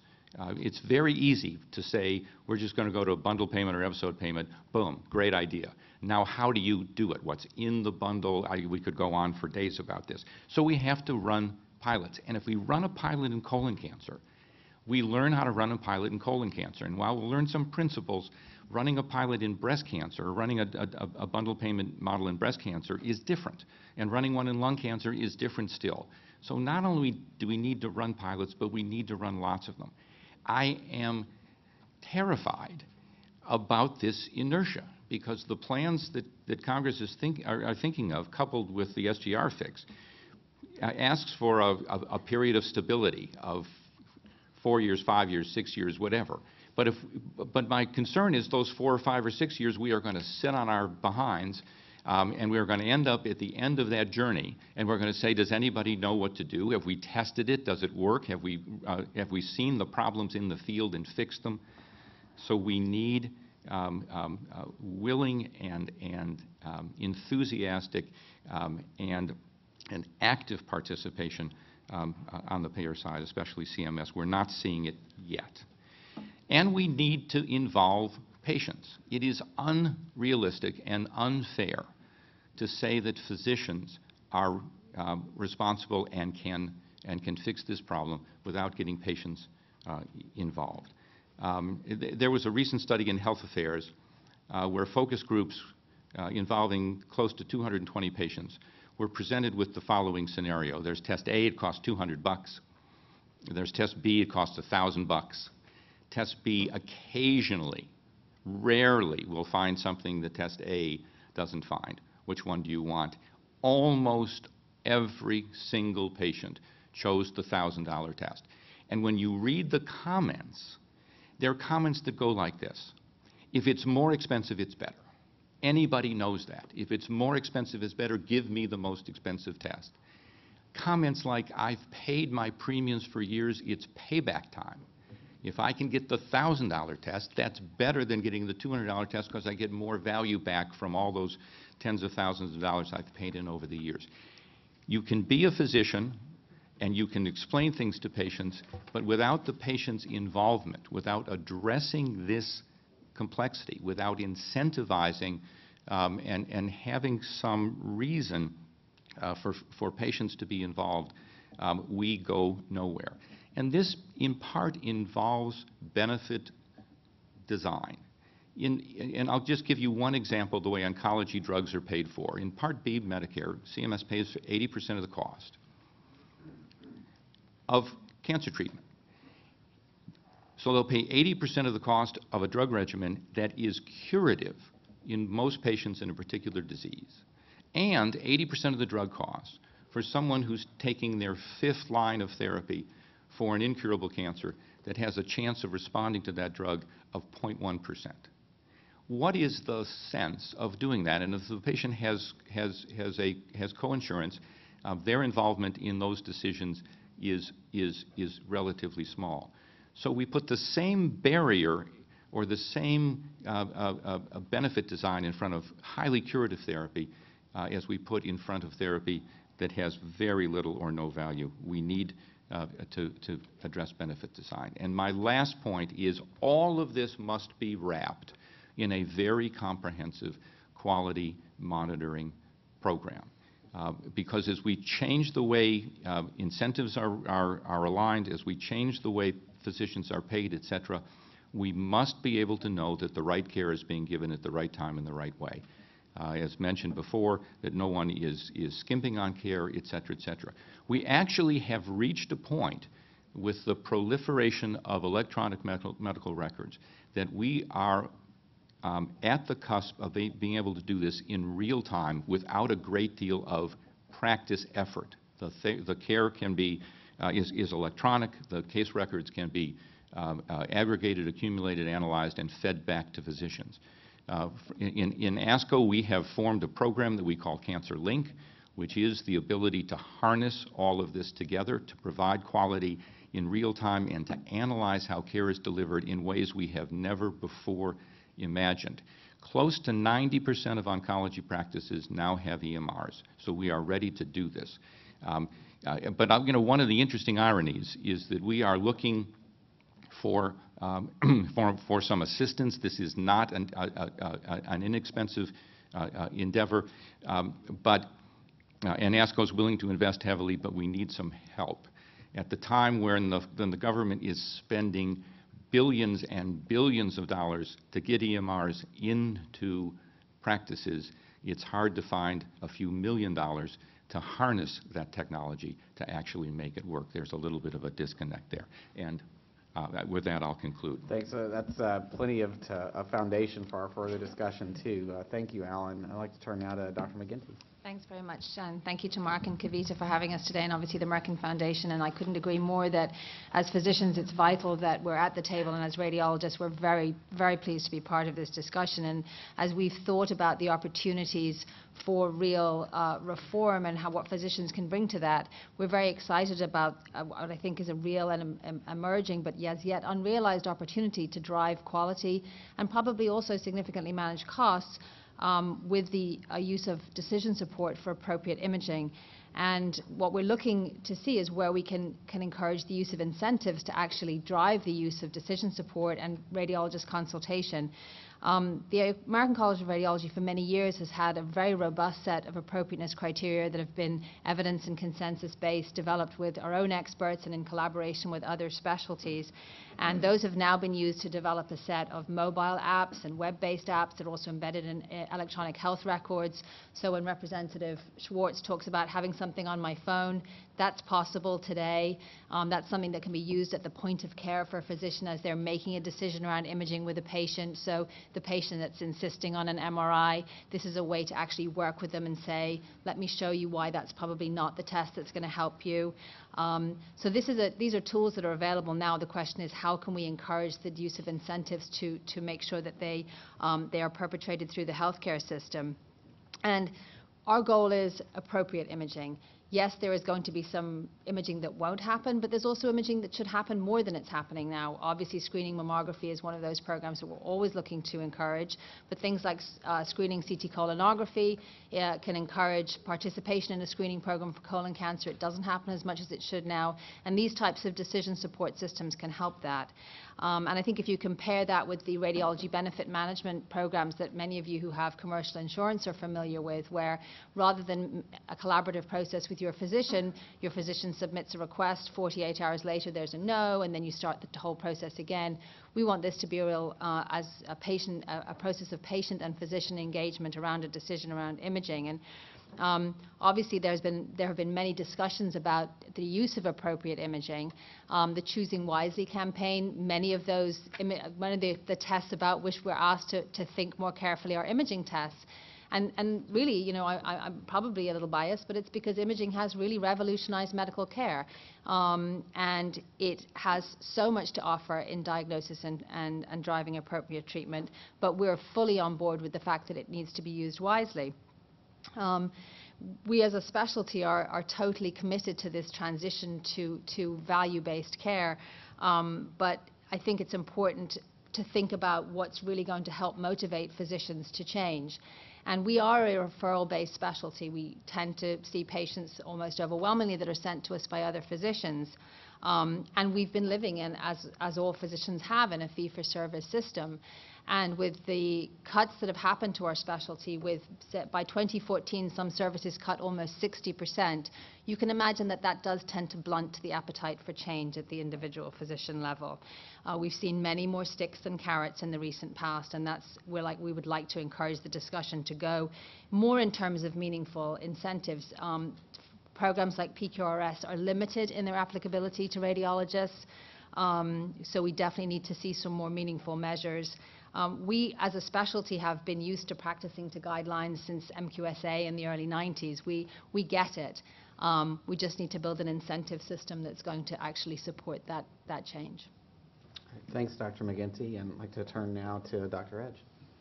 Thank you. Thank you very much, Mark. And on behalf of the American College of Surgeons, thank you very much for inviting us to participate in this important event today. I'd just like to say to begin that I think there has been a real sea change. And as Dr. Lichter said, physicians recognize the need and are now motivated to change. I mean, most physicians get up in the morning and want to do a good job. They don't get up in the morning and want to do a bad job. They can truly be partners in this change. The American College of Surgeons is moving aggressively to try to understand and develop value-based programs, and their Inspiring Quality campaign that they have undertaken under the leadership of David Hoyt, looking at high-quality data, strong evidence, verification of treatment, and accountability are moving the field of surgery forward, not just in cancer, but with surgical complications through the NSQIP program and the bariatric surgery program and the trauma program, as well as our robust cancer programs in collaboration with our partners across oncology. Data is going to be key here. There needs to be meaningful real-time registry data collections systems that help the doctor and provide information to help the patient. The bundled payment model that we've addressed will be difficult to implement, and I'm going to highlight one bundled payment program that actually implemented and worked and continues to work at Roswell Park Cancer Institute. Almost a decade ago, we developed a bundled case rate for a full year of breast cancer care, from the time of diagnosis through a full year of treatment, whether that woman had a non-invasive cancer for which she required simple surgical excision and no other treatment, but perhaps endocrine treatment, to a woman who with an advanced breast cancer, such as the young woman I treated last night, with a large tumor that will require mastectomy, reconstructive surgery, radiation therapy, chemotherapy, and trastuzumab treatment. Very expensive, but potentially a life-saving treatment that's been developed through research supported by Congress. That program was implemented in collaboration with community partners. We had two groups of private medical oncologists in our community who joined with our cancer center in developing this program, with the Blue Cross Blue Shield organization in our town. We demonstrated that we could do this, that we save money, we reduce variability in care. The medical director had to go to his colleagues in the private community who were using epirubicin at the time instead of doxorubicin, which is much more expensive, and we changed behaviors. That case rate went on for 3 years. It became a big burden for the payer, and they elected to stop it after the first 3 years because of the administrative burden of it separating out this relatively small population of patients, but the case rate clearly worked, and we now have an ongoing program for case rates for medical oncology, for chemotherapy, for breast cancer, and for radiation oncology. So these case rates can actually work and across the community with broad support for the physicians. So I'd just like to conclude by saying, echoing what Dr. Lichter said, we have to have support for data. And we have excellent examples of registries that work in the United States. The Commission on Cancer's National Cancer Database maintains good information, though not optimal information, on 70% of all cancer patients treated in America. The American Society of Clinical Oncology has some novel ideas and concepts and has developed this novel program of CancerLink that will extract information from electronic records and make it really useful to patients and to their physicians. We have to make these programs useful to providers, and I also share Dr. Lichter's concern about stagnation and how the devil will be in the details. I actually hosted a dinner for a visiting professor last night in Buffalo, and one of our surgical oncology fellows has been in private practice in rural Minnesota for 2 years before coming, and raised the questions about value-based care and bundled payments from the perspective of the physician in practice in a small rural community, and how this will really affect things perhaps outside of the well-described things like breast cancer and colon cancer, and how he dealt with daily work. So we have a lot of work cut out for us, but I think the physicians of America are really on board and looking for change and looking to collaborate. And as Representative Cassidy says, they're some of the smartest people in America. Yeah. Well, from listening to all of you, and thank you, Dr. Edge, for those comments, it sounds like it is a very opportune time for cancer care in the context of doing payment reform right. If I'm interpreting the comments correctly, there's a strong need, as we heard this morning from the elected officials here, for support for better data, but the components of putting that together are here and now, thanks to the efforts that are ongoing with CancerLink, with the electronic record availability in oncology practices. There is a foundation for this meaningful registry support that could be available in real time, that could incorporate evidence-based expert guidelines, as Dr. McGinty talked about, not just for imaging, but also for therapy as well. And those data systems could help bring together the care coordination in a constructive way, as Dr. McGinty also emphasized. So what needs to, can we say a little bit more about what needs to happen, and particularly what kinds of policy reforms in Medicare could help make that happen? Maybe starting with the next steps on these bundled payment ideas, which seems like could reinforce it. But Alan, you also emphasized things that need to happen outside of physician payment as well. So we'd like a little bit more discussion about why, if the opportunities are there, what's standing in the way, and how can physicians help lead those needed policy changes? Well, listen, I don't know what's standing in the way. We're not standing in the way. We are ready, Mark, to do things, and you know we are. But of course, not everybody is. There's no way we can say we have 33,000 members and we've surveyed every one of them and everybody's exactly at the same place. I mean, this is totally unrealistic. But the ability, Mark, to say to practices, here's a demo. If you want to come in the bundle or in the episode or in a capitated environment or whatever, come and join that program. If you want to stay where you are, stay where you are. So that, first of all, takes away some of the fighting, because the part of the physician community that says the status quo is perfectly fine with me can stay where they are. But once we show it works, the ability for us to say we've tested it and it works, and the ability for the skeptics to say, I've read the stuff, it does work, we're willing to do this. To me, that's how you bring this along. There is no sense in saying we can just simply dictate, here's the new system, and let's do it. And Mark, I emphasize the importance of a robust quality monitoring system.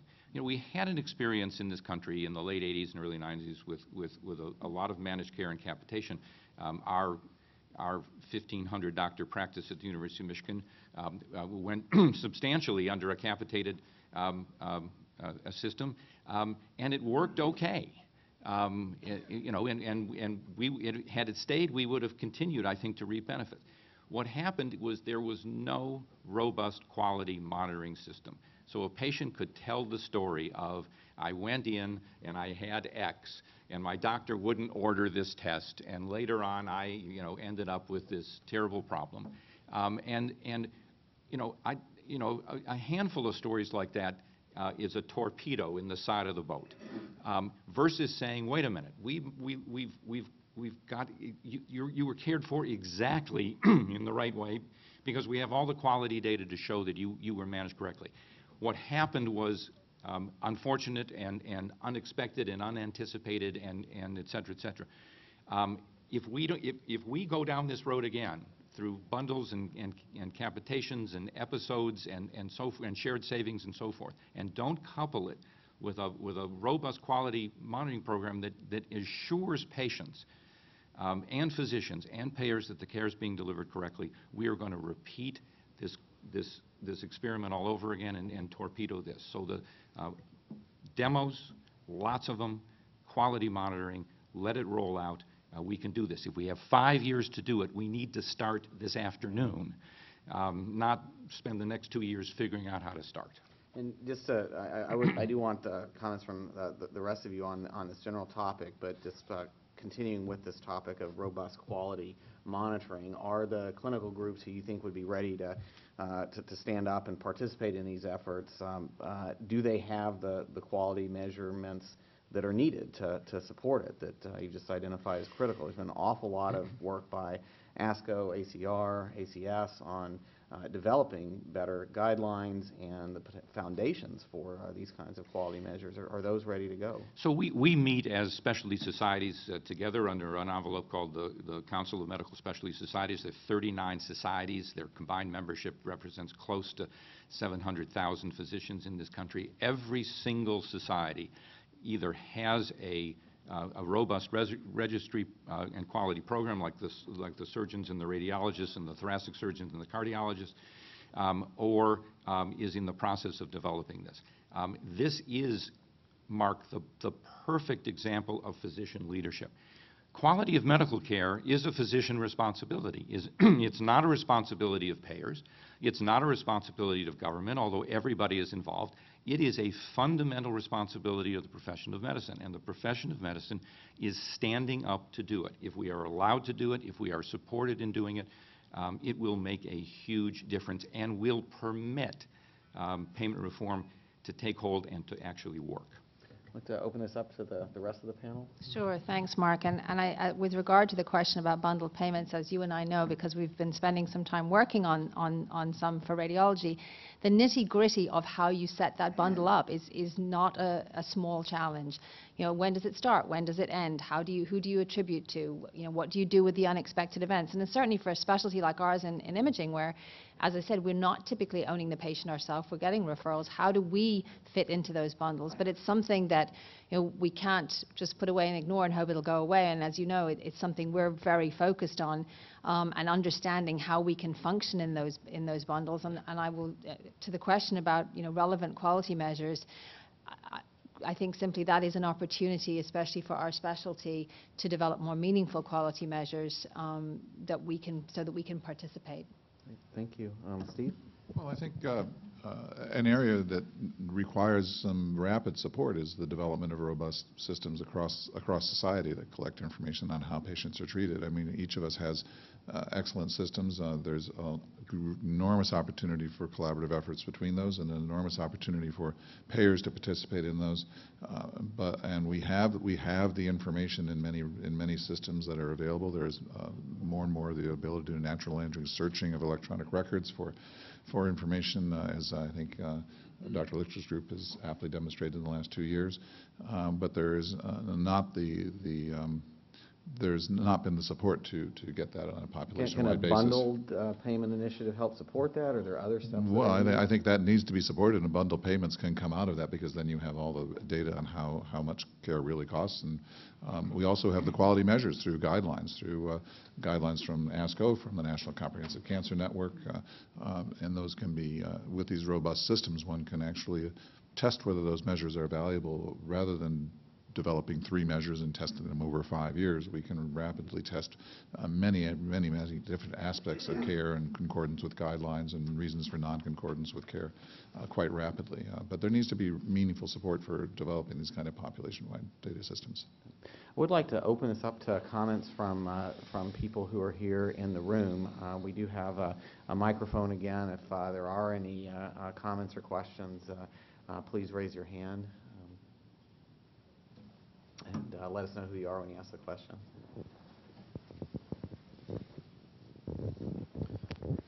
Thank you. I'm David Hoegberg with the National Center for Public Policy Research. Just 2 quick questions.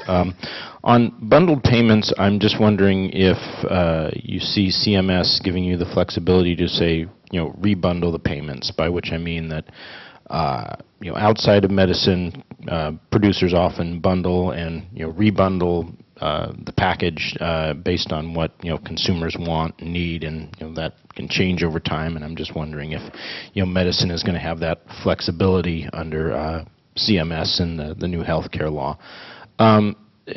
And if you think that's important as well. Second, with regard to the Health Affairs article, I'm just wondering if there's any proposals or even any talk of letting patients control some of the funds and let them share in the savings, so that you know, maybe those $200 tests might seem a little more appealing versus the $1,000 tests, when, you know, oh, I only pay $200 and I get to save some of the rest, versus the $1,000 payments. Well, you know, that may happen a little more when, you know, you achieve you sharing the savings versus thinking that someone else is, paying the bill. So those are my two questions, and I'm just curious to what you have to say. So, addressing the latter question about involving patients in this, there clearly needs to be some way of doing this. When this is an observation that's been made over decades. If you have a product and service and there's just total price insensitivity, I mean, there's just pick whatever you want. There's hardly a system that could be designed to ensure that you drive costs as high as humanly possible, and we've designed a system that's perfect at that. How you do it is, to some extent understandable, but how it's implemented is complicated. Obviously, health savings accounts change patients' behavior when patients believe that, I actually am taking money out of this account to buy this test. There's much more consciousness about this. The physicians have to be involved. I would challenge you to talk to the physicians in this room and to say to them, to say to Dr. Edge, he probably knows because he's so involved in this. But for most docs, if you say, how much is a CT of the abdomen at your institution? How much is an MRI of the spine? How much is a this, that, and the other? Most of us have no idea. I mean, it's just it's not something that is in our consciousness. So yes, there you go. And then there's that whole segment. So we have established in ASCO something called the Cost of Care Task Force because we recognize that we need to begin to talk to patients about cost. When I went to medical school, and I venture to say my colleagues were the same, we were taught cost has nothing to do with medical care. It has nothing to do with medical care. What has to do with medical care is your only responsibility in your life is that patient sitting in front of you and to get them the best. Forget about everything else. We have to recognize that those days, certainly in oncology care, have passed. We talk to patients about the toxicity of therapy. This has the following toxicity to the pulmonary system. It has the following toxicity to the bone marrow system. It has the following toxicity to the renal system. And it has the following toxicity potentially to your financial system. And we have to bring all of those things together and involve patients. How to do it is complicated, but I think all of us know intuitively if the patients do not get involved in this, it's extremely difficult for physicians alone to solve this problem. Dr. McGinney? I can definitely tell you, but we won't. I think the Brill article highlighted some significant differences in cost between hospital settings and outpatient settings, and a lot of that is around the technical component. But I think it's important if you start to look at the actual physician service, and since we're talking about physician leadership, to Dr. Cassidy's point, sometimes when you see that billboard, it's like gas station sushi. You want to make sure that you're not just going for the cost and it's not going to have downstream consequences.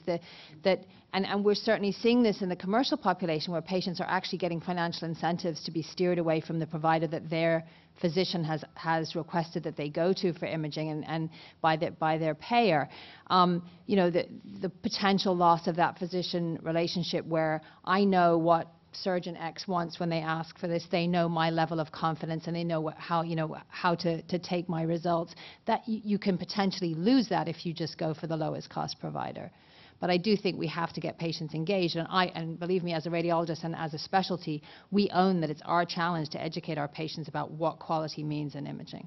And Dr. Edge, since you've got some experience with the bundled payment system, my guess is that the unfortunate patient that you saw last night is lucky in the sense that she came to Roswell Park in a program that's focusing on more coordinated care. But Right. someone like her, even if she has an HSA, is going to be way past the out-of-pocket limit. Yet on the other hand, if she's getting better care, getting effective surgery, getting her complications managed, getting treatment according to the latest evidence, she's probably going to have not only better outcomes but significantly lower costs than she would otherwise. Is there any way for her to share in some of those system Well, I savings? think when we talk about engaging the patients with it, at the time that they're diagnosed with a cancer, I think one has to be careful to expect that patients are going to fully recognize the cost. I mean, you know, this young woman has a terrible life-threatening disease at a very young age, and for her to be thinking which dollar sign I'm going to go for is unrealistic, and she's not going to. She's going to go where her physicians recommend, where her family recommends, and she doesn't care about the cost, just like the person doesn't care about the cost of the scan. She does care about the quality and the complications. Right, and, and of course we don't provide her any real information about the quality. She just goes on reputation, which may or may not be valuable. So I think we have to be careful about simply saying the patient will be you know, a part of this discussion. I mean, perhaps for primary care services or for long-term care issues, but at the acute episode, when much of the care is being put in place for oncology patients, it's a bit difficult for our patients to be doing it. I think, Steve, if the care is bundled, to some extent, this comes out of the equation. That is, absolutely, her payer has said this is a good value, has pre-negotiated the payment, and then you know, in that situation, the patient.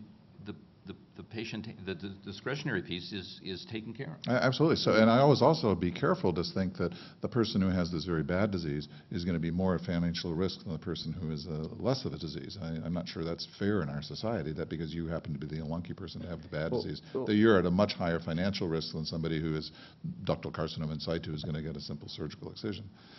So we have to address that. My impression from the way that you've implemented the bundle so far, that it was really done, as you said, it's not, you don't have a cost comparison there, but it's really done to promote better coordinated care and we save for money. the patient. Right. So it's really about better quality, and the incidental fact is that it's enabling less. some cost savings. But the patient had no, actually the patients may not even have known that they were in a bundled payment. And yet we don't have these kinds of systems in place very widely, even though you all are saying it's time to move forward systematically to get there, and some good suggestions about how to do it. I have time for one more comment. Enjoyed all the comments from my colleagues. I want to piggyback on the question you just asked, because it did sound like you came up with an excellent program that contained costs, and you said that it was controlling costs and providing quality. But I also heard you say, correct me if I'm wrong, that they ended the program. The payers ended the program. So could you give us just a little background on why that was the case? Well, they ended that particular program because it turned out that just taking those patients in this group of community physicians in Roswell Park and carving them out of all of the hundreds of thousands of patients that they covered, taking 100 or 150 cases out and carving them out was an administrative burden at the payer. But I think if this was scaled up so that there were a larger scale of bundle payments across multiple payers and across multiple diseases, that burden would go away if it became an expectation. And it was also 8 years ago when we were doing this, and the informatics systems have changed dramatically during that time frame, and I think that the burden would be a lot less. But just to follow up on that, so I mean, I guess this might be the difference between one-off demonstration programs and one-off pilots, which have to exist in the system as it is at the time, which reflects all of the lack of support for these kinds of efforts that you all are describing, the kinds of efforts that you all are saying need more systematic support.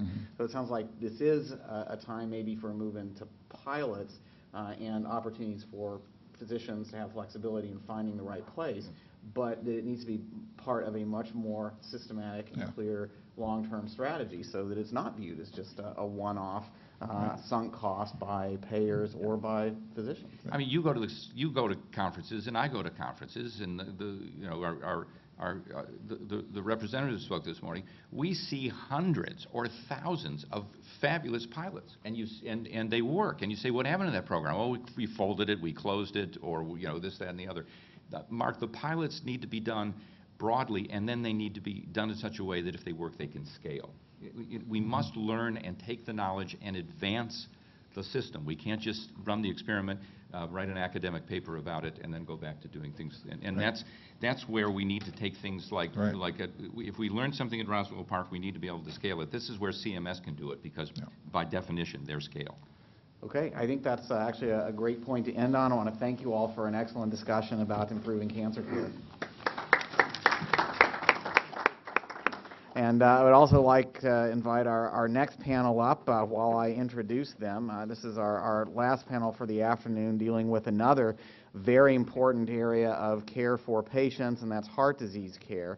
We're going to be hearing from experts in 3 different specialties, including Jim Fasoulis, Jeff Rich, and David Barb. Jim recently stepped down as Senior Vice President for Advocacy at the American College of Cardiology, where he focused on ensuring that the voice of cardiovascular professionals made it through at the federal, state, and level and in regulatory programs. And I can tell you from working with him over the years, Jim has been instrumental in developing policy ideas for improving access to quality, efficient cardiovascular care.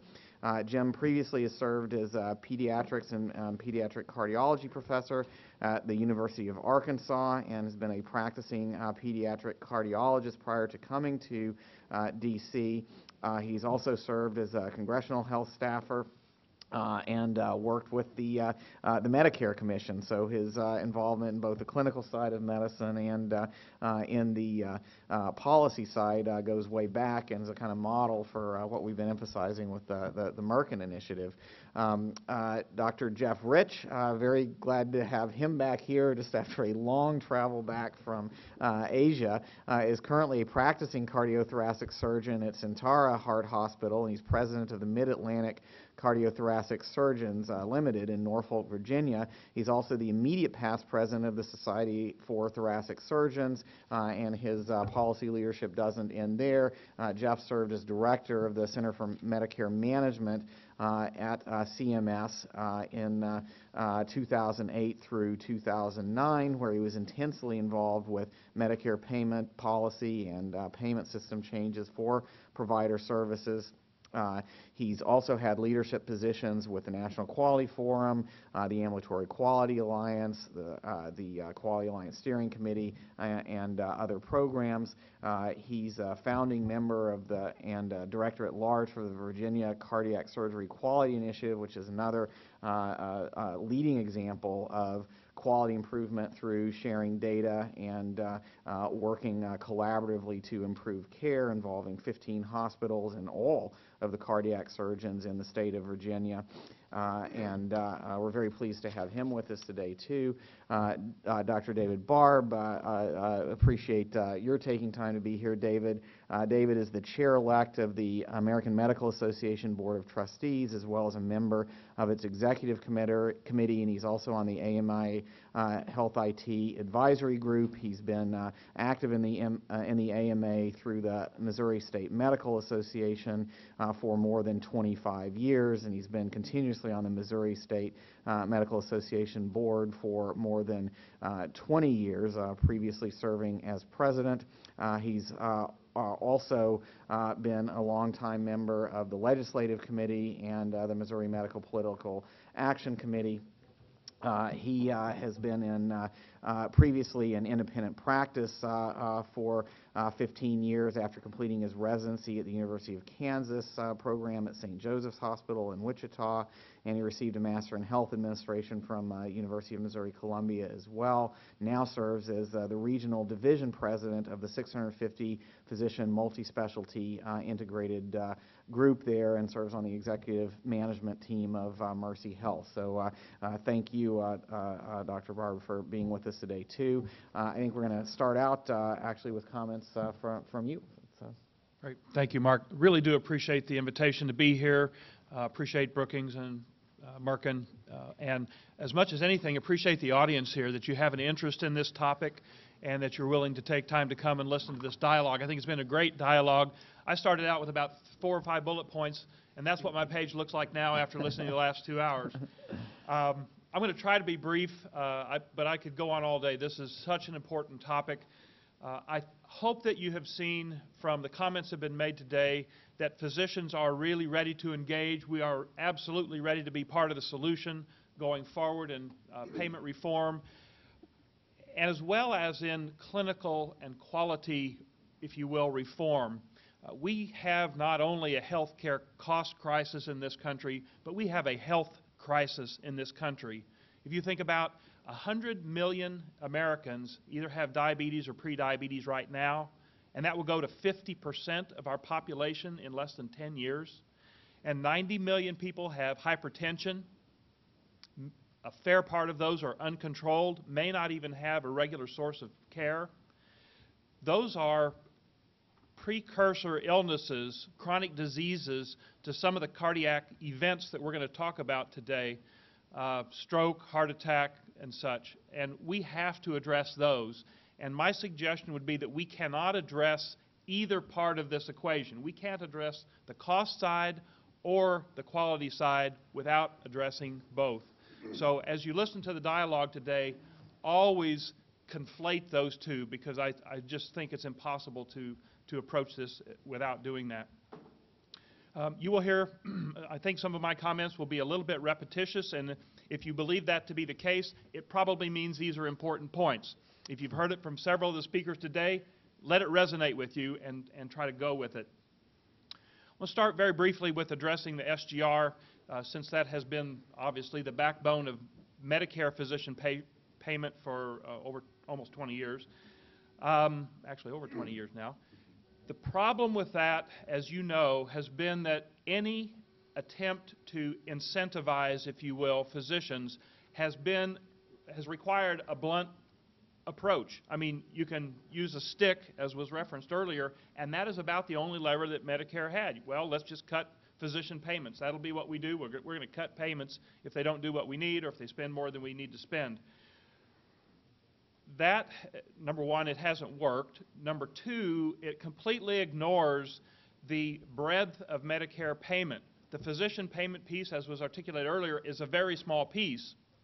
And even if you improve physician efficiency, it doesn't accrue, if you will, or benefit or incentivize the physicians in that behavior. It saves on the payer side. It saves on the hospital side. It often does not save, and in fact may increase cost on the physician side to get the physicians to do what we need them to do to really step up and engage in the cost and the quality arena. So breaking down the Medicare silos has to be part of this. And I won't go long on it, but if you haven't seen the draft proposal from House Energy and Commerce and Ways and Means that came out last Wednesday, I strongly recommend that you look at that.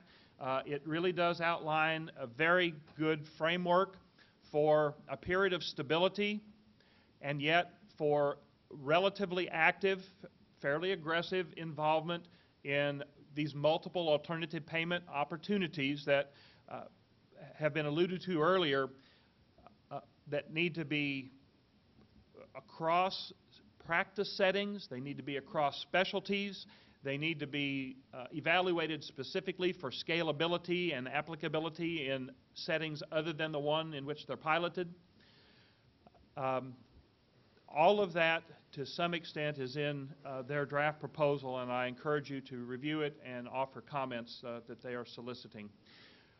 The one comment that I'd make, and I'm sorry that Representative Schwartz is not here any longer, there are some proposals that have a pretty good interim process, but still provide for a financial cliff at the end with regard to physician payment. The AMA does not feel that that is an appropriate approach to that, so as we look at legislation that attempts to bridge this transitional time frame from where we are now to where we hope to be over the next 5 or 10 years, we have to eliminate the cliff at the end.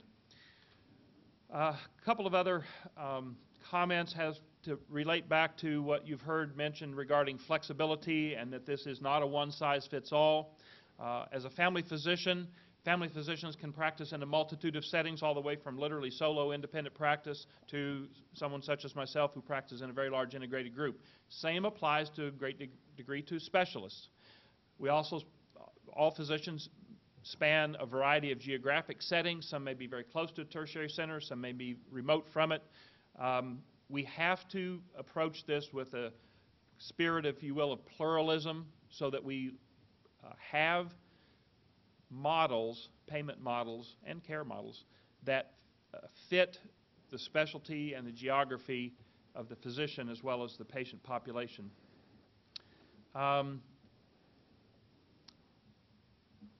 As kind of the sole primary care physician on the two panels today, I'll talk just a little bit about some of the payment mechanisms, and I'll end up talking about the primary care patient-centered medical home.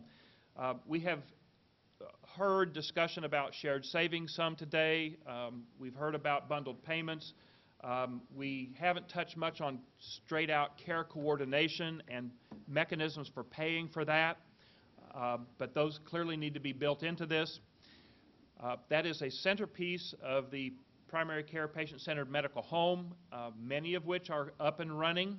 I will tell you that the investment in those is significant. The Missouri State Medical Association just had its annual meeting this past weekend, and one of the presenters was a family physician from North Kansas City area who's in a medium-sized family medicine group. I think they have 15 family docs in their group. And they are really taking a leap of faith by establishing a primary care patient-centered medical home done right, done with all the bells and whistles. And their roll-up incremental cost for doing this is about $13 PMPM. The best payer in their market that is willing to reimburse them for doing what they're doing is going to give them $3 PMPM. And that's one commercial carrier. Somebody from the audience stood up and said, well, if you can get 4 other commercial carriers to each give you $3 PMPM, doesn't that get you up to your $12? And the answer, no, math doesn't work that way. That's still just $3 PMPM. So this is a huge leap of faith for practices that are willing to do this. And the same goes for some of these other alternative payment models that are being piloted that often address specialty care. It takes significant infrastructure to begin to even stand these up and get them started. And that is a significant barrier for physicians, particularly those who are not part of a larger integrated system, and that still represents well over half of our physician population right now. 1 or 2 minutes on my own experience. My group, Mercy in Missouri, Southwest Missouri, was one of the 10 physician group practice demonstration projects. University of Michigan was one of those as well. And you might not expect a relatively rural location, health system to have been one of those, but we were. We were one of the 5 that actually managed to effect savings so that we achieved some shared savings that was then paid, as I think all of you know the structure of that, based on our quality performance. As you probably also know, most of the quality measures were ambulatory measures, outpatient type measures. You don't save money, especially in the short run, doing a better job managing cholesterol levels and hemoglobin A1Cs and blood pressures and doing foot exams. You save money in the short run with respect to high cost utilization such as hospitalization. So our focus was on reducing initial admissions and reducing readmissions. A lot of that effort came through the cardiac care end of things, particularly with respect to CHF management and reduction of admissions and readmissions. And I won't go through the details right now of how we did that, but in addition to that being a significant part of our Medicare cost savings, which allowed us then to achieve a little bit of the shared savings, we have the lowest CHF readmission rate in the state of Missouri by virtue of that. And so from time to time, papers will float out into the public domain that talk about, well, none of these programs have saved money, none of these programs have really shown consistent reduction in, or improvement in quality, reduction in readmissions, et cetera. That is not true. Have they blanket showed that? No. If you net the PGP demonstration project sites, did we save money in aggregate across 10 sites? No. But those who were successful, managed to pull it off, improved both quality and saved money in that population. It can be done. Last thing I guess I'll mention is that a lot of this relates to data in the PGP project, and I'm fearful that in our current ACO models, we will not get data in a timely fashion. The PGP fiscal year was April to March, so let's say we ended one of those fiscal years in March of 2008. We didn't get data for that fiscal year until May of 2010. It was almost 15 months before we got data on that fiscal year. The following fiscal year was already done and in the can. If there were changes that we needed to make based on feedback, it was too late to have even made them for the next year. So the timeliness of data, the accuracy of data is going to be critical, particularly as we interact with federal programs, CMS-sponsored programs. I have been a little bit more satisfied with some of the turnaround we get out of private payers, but we've got to get better data return from our Medicare payers. Lots more I could say. I'll just wrap it up by again remarking that physicians are ready to be leaders. We're ready to be partners. Just as in the clinical team, the physician cannot do it alone, and that was referenced earlier. We have to have all of the stakeholders at the table, the payers and the patients. I guess I will make one other comment on patients. I have followed all of this for a long time, and I've looked at lots of different angles of it, as many of you have. The toughest nut for me personally to figure out in this whole deal is how do you engage the patient, get them to have some skin in the game without adversely affecting their decisions in terms of barriers to their care. That is really, really tough. And although we continue to need to continue to work on that, I predict that will be one of our more difficult pieces of this. So, Okay, thanks, Mark. Thanks very much, Dr. Barb. Dr. Vassoulis? Thank you, Mark. You've heard an awful lot today. This has been amazing. I might change what I'm saying a little bit along the lines of highlighting a few of the things you've already heard and why that are important. And one of the things I think that I thought the most important you heard today was from Dr. Cassidy, seeing there has to be alignment of healing with the payment. There are not a whole lot of economists in the room right now. I'm going to be careful what I say with one standing over me. But you cannot drive this solely by the economics. You have to think about the care and the patients. And you have to bind those two together. If you're just going with the economists on this, they have not been in there taking care of the patients. They've been patients maybe, but they don't have what we've experienced in trying to take care of the patients. Then I'm going to reemphasize on the data stuff. The data and knowledge is going to drive the physician's behavior. Knowledge is what's going to change habits. And I'll give you a scenario. If people might know what door-to-balloon is, but it's basically saying when a patient comes into the emergency room, they need their heart attack addressed within 90 minutes. They need to be into the cath lab. The artery has to be opened back up with a balloon and a stent put in within 90 minutes to get good outcomes. Hospitals thought they were all doing it in 90 minutes. With the NCDR registry, we could show them that they were really around 2 hours, 2.5 hours. And when they had the knowledge that they weren't doing it at 90 minutes, they all changed.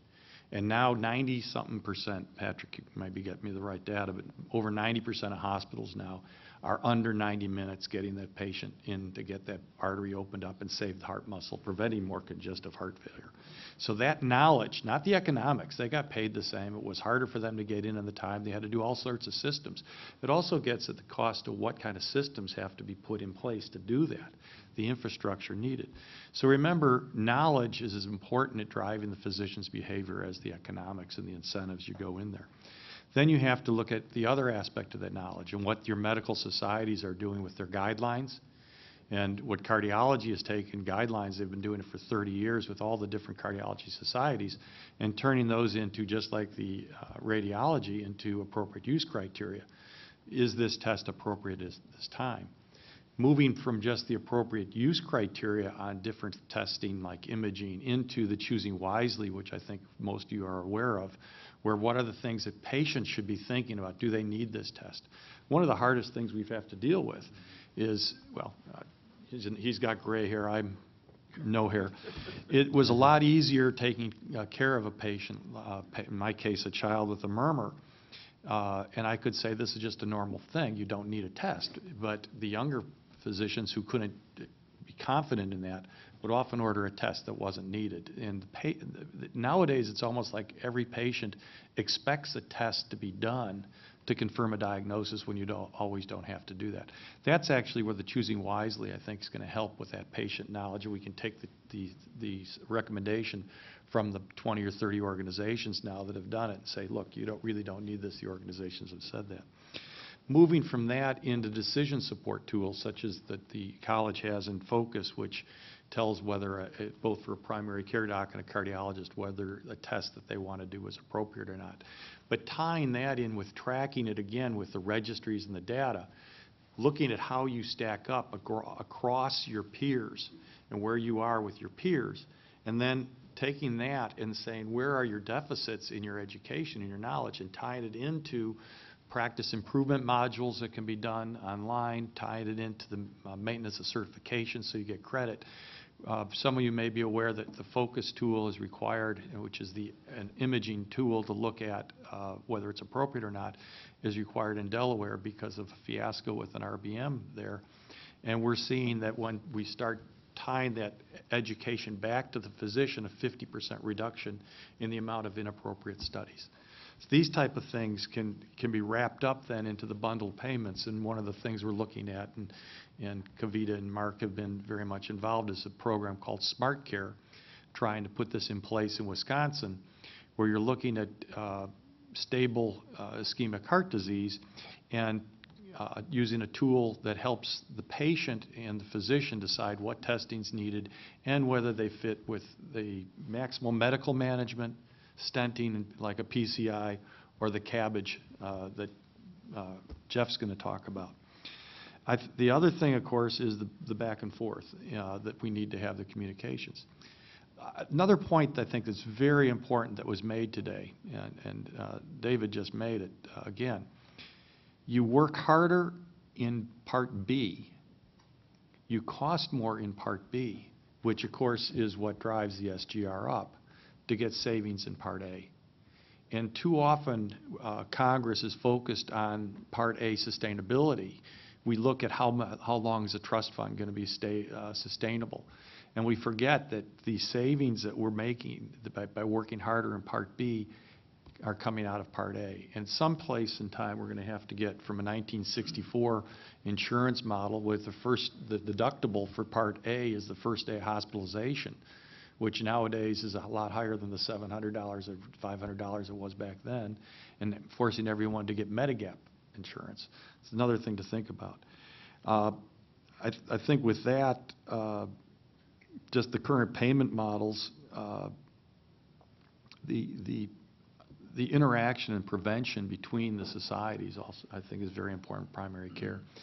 And if I had to leave you with one last pearl, you're looking at probably a profession that is the most risk-adverse of all professions. And yet, we're always talking about putting them at risk.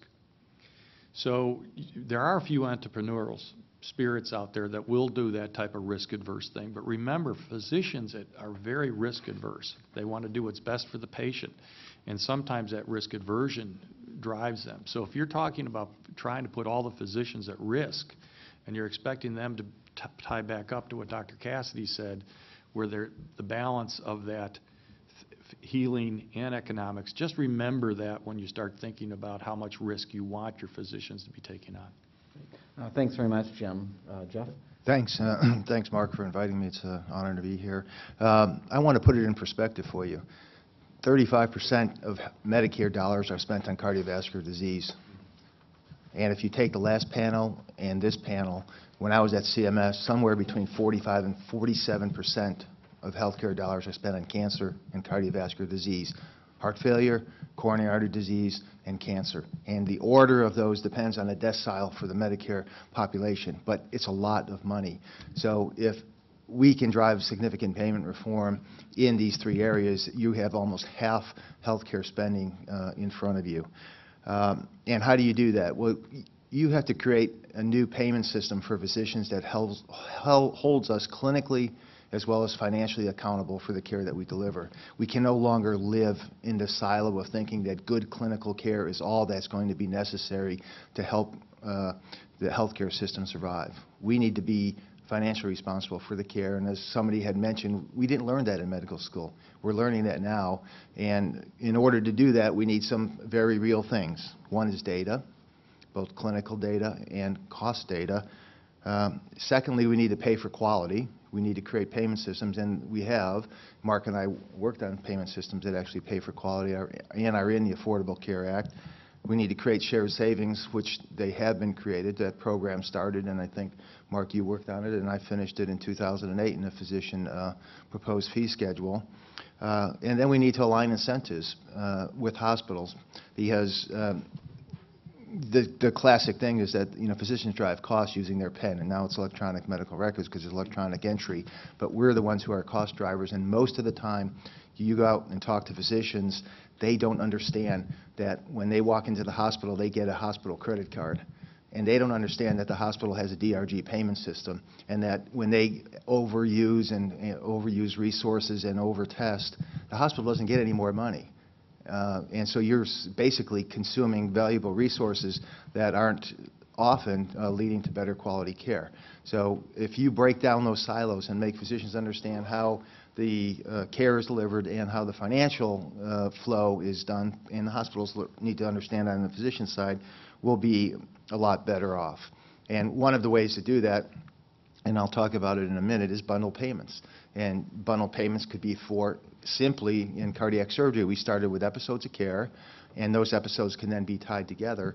And the holy grail for cardiovascular disease for Jim and our societies is to pull the ACC database and the STS database together and provide a continuum of care.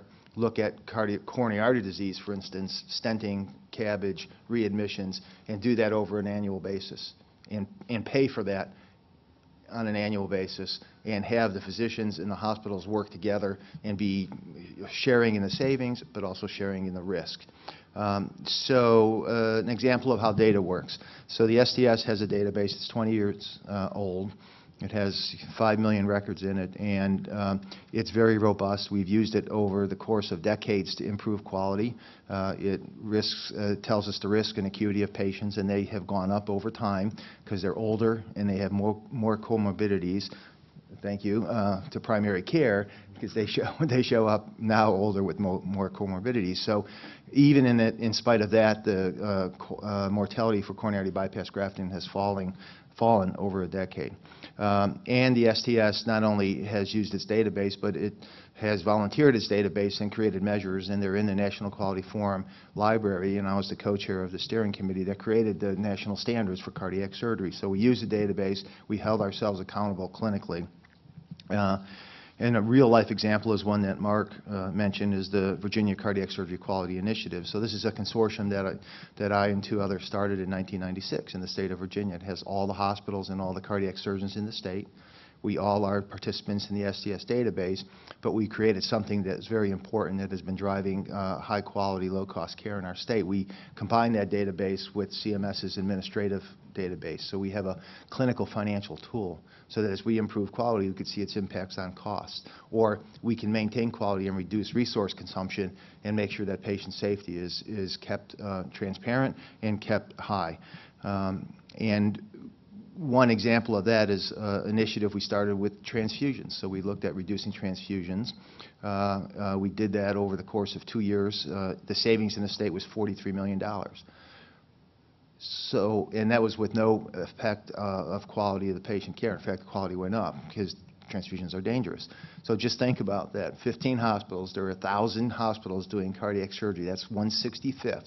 Multiply $43 million by that, you're talking about $3 billion over 2 years for one specialty, for one quality measure. It's enormous what you can do. And we've done it with atrial fibrillation. So our sort of sine qua non has been to improve quality, reduce complications that are costly, and look at the amount of money that we spend while doing it. So it really is an identification of best practices, knowledge sharing of those best practices, knowledge transfer, and all of it was done without physician payment. There was no incentives for us to do it. We did it because we thought it was the right thing to do, but I mean, we're running on vapors. We pretty much run on vapors, but we do it. I'm sure that you can create a payment system that would enhance regional collaborations and create payment systems that would make this work in many other specialties. I think the potential savings are enormous. Somebody had mentioned about cutting benefits. That's like a heck no. We need to cut waste. We need to reduce complications in the care that we deliver. We need to be more accountable for our financial aspects of care delivery. We don't need to cut benefits. We need to maintain benefits. So I think one of the most innovative, and I'll close with this, Mark, because I know you want to get on, things that we have seen now is the development of a heart team. It's the heart team between cardiologists and us, and it's revolving around coronary artery disease, and it's revolving around aortic stenosis, particularly in light of the transcatheter aortic valve replacement, which is, the traditional way is opening your chest and replacing your aortic valve. There is now a technology where you can do it through the groin, and that has moved into a series of patients which are much older, much sicker, high risk, but who probably have life expectancies of 50% in a year, and with that, your life expectancy could be increased by 3 years or 4 years. It's fairly good, or even more. But we wanted to make sure that it was done appropriately. And so we developed heart teams. And so every patient is seen by a cardiologist, 2 cardiac surgeons, an anesthesiologist, and a care coordinator. Simultaneously, all the risks and benefits are proposed to the patient. Their choices are given, either medical therapy or transcatheter valve or open aortic valve.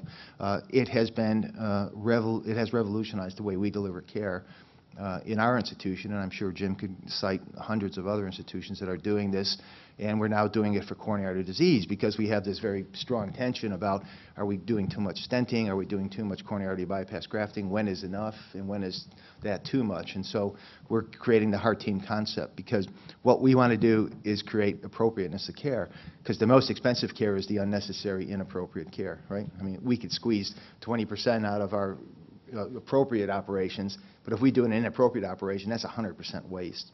So in closing, when you design a system, remember, one size won't fit all. You're going to have to think about rural versus metropolitan, academic versus non-academic, big versus small, but you'll have to create at least a core of payment reform that's going to promote clinical and financial accountability for all physicians in the country. Thanks very much, Dr. Rich, and I would like to open this up now to any comments from the audience. I've got to follow up if there are not any other immediate questions. Okay, so Dr. Rich ended up in concluding talking about the importance of coordination, some of the gains from this, the heart team approach around kind of more advanced coronary artery disease treatment, aortic stenosis treatment. Dr. Barb, you also mentioned the need for more support for care coordination on the primary care side. I wonder if we could take the example that Dr. Rich was just talking about and extend it back to primary care towards the earlier workup of patients with coronary artery disease, towards how to work effectively on heart failure between primary care and specialists. I take it from your comments that you see opportunities there, and I'd like to link that back to what payment reform can do to help those opportunities along. Really appreciate the opportunity to correct an omission in my earlier comments. I have to tell you, as a primary care physician, the partnership and the collaboration with my specialty colleagues is absolutely invaluable, irreplaceable, can't be done effectively without this. And in our instance, in the CHF readmission rate project, with the cardiologist working with some of our primary care leaders that designed the overall program, that literally educated. We did sort of lunch and learns with our cardiologists about what to be watching for. Well-trained family docs and internists ought to know that. Never hurts to refresh, never hurts to hear from our specialty colleagues how we do that. We did the same thing in radiology. Our radiology imaging costs are essentially flat. We didn't do that by cutting reimbursement to the hospital or to the doctors. We did it by better use of tests. When you get the right test the first time, it's kind of like a heart case. If you do the right procedure the first time and you don't do procedures that you don't need, that's the most efficient way to approach the care. And counseling and working with the physicians, making ready access. The cardiologist absolutely just open door. You got a question, 3 o'clock in the afternoon, I don't care, call me and ask me. Same thing with the radiologist. Don't know what test to do? Well, might get that MRI. It's more expensive and better, isn't it? No, ultrasound was the right test for that particular issue, whatever that might be. We have not, and I'm embarrassed to say this, extrapolated that to the surgical heart care in as focused a way as we did to CHF care, but clearly that needs to be done. We can do that with the framework that we have, and to give me a little incentive, I've obviously been aware of the Virginia project, but we haven't gone that far.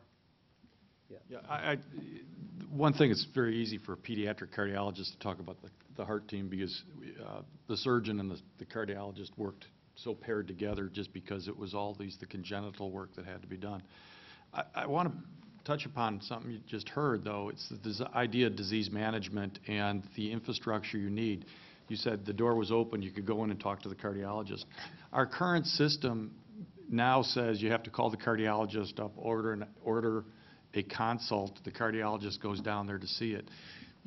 An awful lot of what we do, and especially if you're in the care team when you're working together side by side, there's a give and take and there's an informality on the decision making and then the documentation by one or the other. But there isn't this money transfer to have it done. And I think that's part of what we're kind of talking about is our current system actually incentivizes a certain way of doing things that doesn't necessarily have to be done. We can handle an awful lot on the curbside consults, but really because of, and we haven't even mentioned tort reform, but I'll say it here, but with these other things that are there, we almost have this structure that we have to follow that is that breeds inefficiency. And getting rid of that need to have the formality of things, but have that informal things and the importance of the practitioner, the advanced practice nurse or the extender to actually do the patient management, call them up. Use the example, Mark will remember the 24-hour discharge when that first came up here, and it was done for deliveries, was done in Minnesota. But the day after discharge, there was a home health nurse that went to the household for all those discharges. When the insurance companies started picking up in those days of HMOs, that was ignored. So remember all those other little infrastructure things that we said that puts the quality in there that has to be done, even if it's not right now a billable aspect. It has to be built into whatever system of a bundling that you do. Jeff, any final thoughts on that? Yeah, I think Jim described it well. It's the old way of doing things is to test first and think later. We need to think first and then figure out what tests we need to get. And there are many unreimbursed activities. For instance, at Sentara, because our patient population is old, sometimes older and more frail, we've created an outpatient clinic, which is free. It's all financed by the hospital, and we tier our patients into high, low, and medium risk for readmission and complications, and we see them back at different frequencies, or we send them home with scales to see if they're going into heart failure, they're gaining weight, and we've prevented readmissions. Our readmission rate has gone down drastically. It's completely a free thing, and we do it because, number one, it's creates patient safety, but two, the community satisfaction is really great. You send an 81-year-old lady home with her 82-year-old husband after a bypass. You got to think about that they may not make it very well without some added support. And finally, I think some of the things we talked about, breaking down silos and bundled payments, we've done that. We created I wrote a demonstration in Virginia to do just that. Where we had shared savings, we had performance metrics, we had pay for performance. It got scuttled because it violated Stark regulations and civil monetary penalty laws, which got resurrected when I was at CMS as the ACE demo. So it's now in 3 states. It's bundled payments for coronary artery bypass grafting and other cardiac surgery and orthopedic surgery. So it works. It does work. It worked very well for us for a short period of time in Virginia. And it provided great incentives for us to work together. I appreciate these final comments about the importance of coordination and how the lack of support, unless there are real payment reforms around bundling, around supporting not just primary care medical homes, but supporting the specialist side of working with this is very important. And I do want to thank all of you on this panel, our previous panel on cancer care, Senator Whitehouse, Representative Schwartz, Dr. Cassidy, for making this not the usual kind of event on payment reform. As all of you have heard today and all of you who are joining us on the web, have heard today, the most important path, according to the physician leadership view of payment reform, is to support better care. As Dr. Cassidy emphasized, this is about improving care delivery, improving that human relationship between patients and doctors. And you've heard a lot of a pretty clear agreement, I think, on some key elements for doing that, including better support for the data infrastructure, for the decision-making to get behind these efforts to improve care, better support for quality measures and cost measures to show the impact of these reforms and keep not only patient confidence up, but very importantly, to show what is really working, information that physicians very much want in their efforts to improve care for patients, and then thinking about payment alignment through bundling or other steps beyond that. But it really starts with improving patient care, and the savings that come out of this are a consequence of focusing on quality of care and getting the care right first. Unfortunately, as you heard today, under current fee-for-service payments in Medicare, especially as these have been squeezed down, as Dr. Rich said, these kinds of new initiatives are often running on vapors. They're done in spite of and not because of the support from the payment systems. And it's not enough just to have an isolated one-off pilot or demonstration program here or there. I think what you've heard from everyone here is that it's time for a systematic approach with flexibility, with accommodating rural areas, small providers, providers in different kinds of circumstances to get us from here to there in the years ahead as part of, as really maybe the most important element of Medicare physician payment reform. So obviously there's much more to come on this with the support from the Merkin Foundation. We expect to build on events like this one and our continuing collaborations with physician leaders around the country on not only what needs to be done conceptually, but working out all of those, as Dr. McGinty said, the nitty-gritty details of getting from here to there in terms of specific payment reforms and quality measures and their implementation and the like. So much more to come, but we do want to leave you on an optimistic note. We've covered some very serious conditions that are having a huge impact on the public health of this country. Not only, as Dr. Rich said, are we talking about half of Medicare expenditures, not just the small part of physician payment that is a small component of that. We're talking about some of the leading causes of death and disability and loss in this country. So there's a whole lot at stake with this effort. And again, thank you all for taking a clinical approach to this problem, and we hope that it's going to have, and we expect that it's going to have a big impact on healthcare reform from here.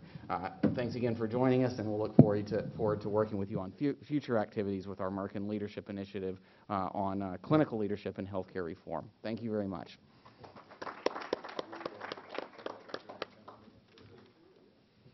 And actually, before everybody leaves, I left the most important note. Special thanks to Dr. Kavita Patel, Judy Tobin, Sarah Benchik, and Beth Rafferty, and the rest of the Brookings staff for putting this together. Thank you all very much.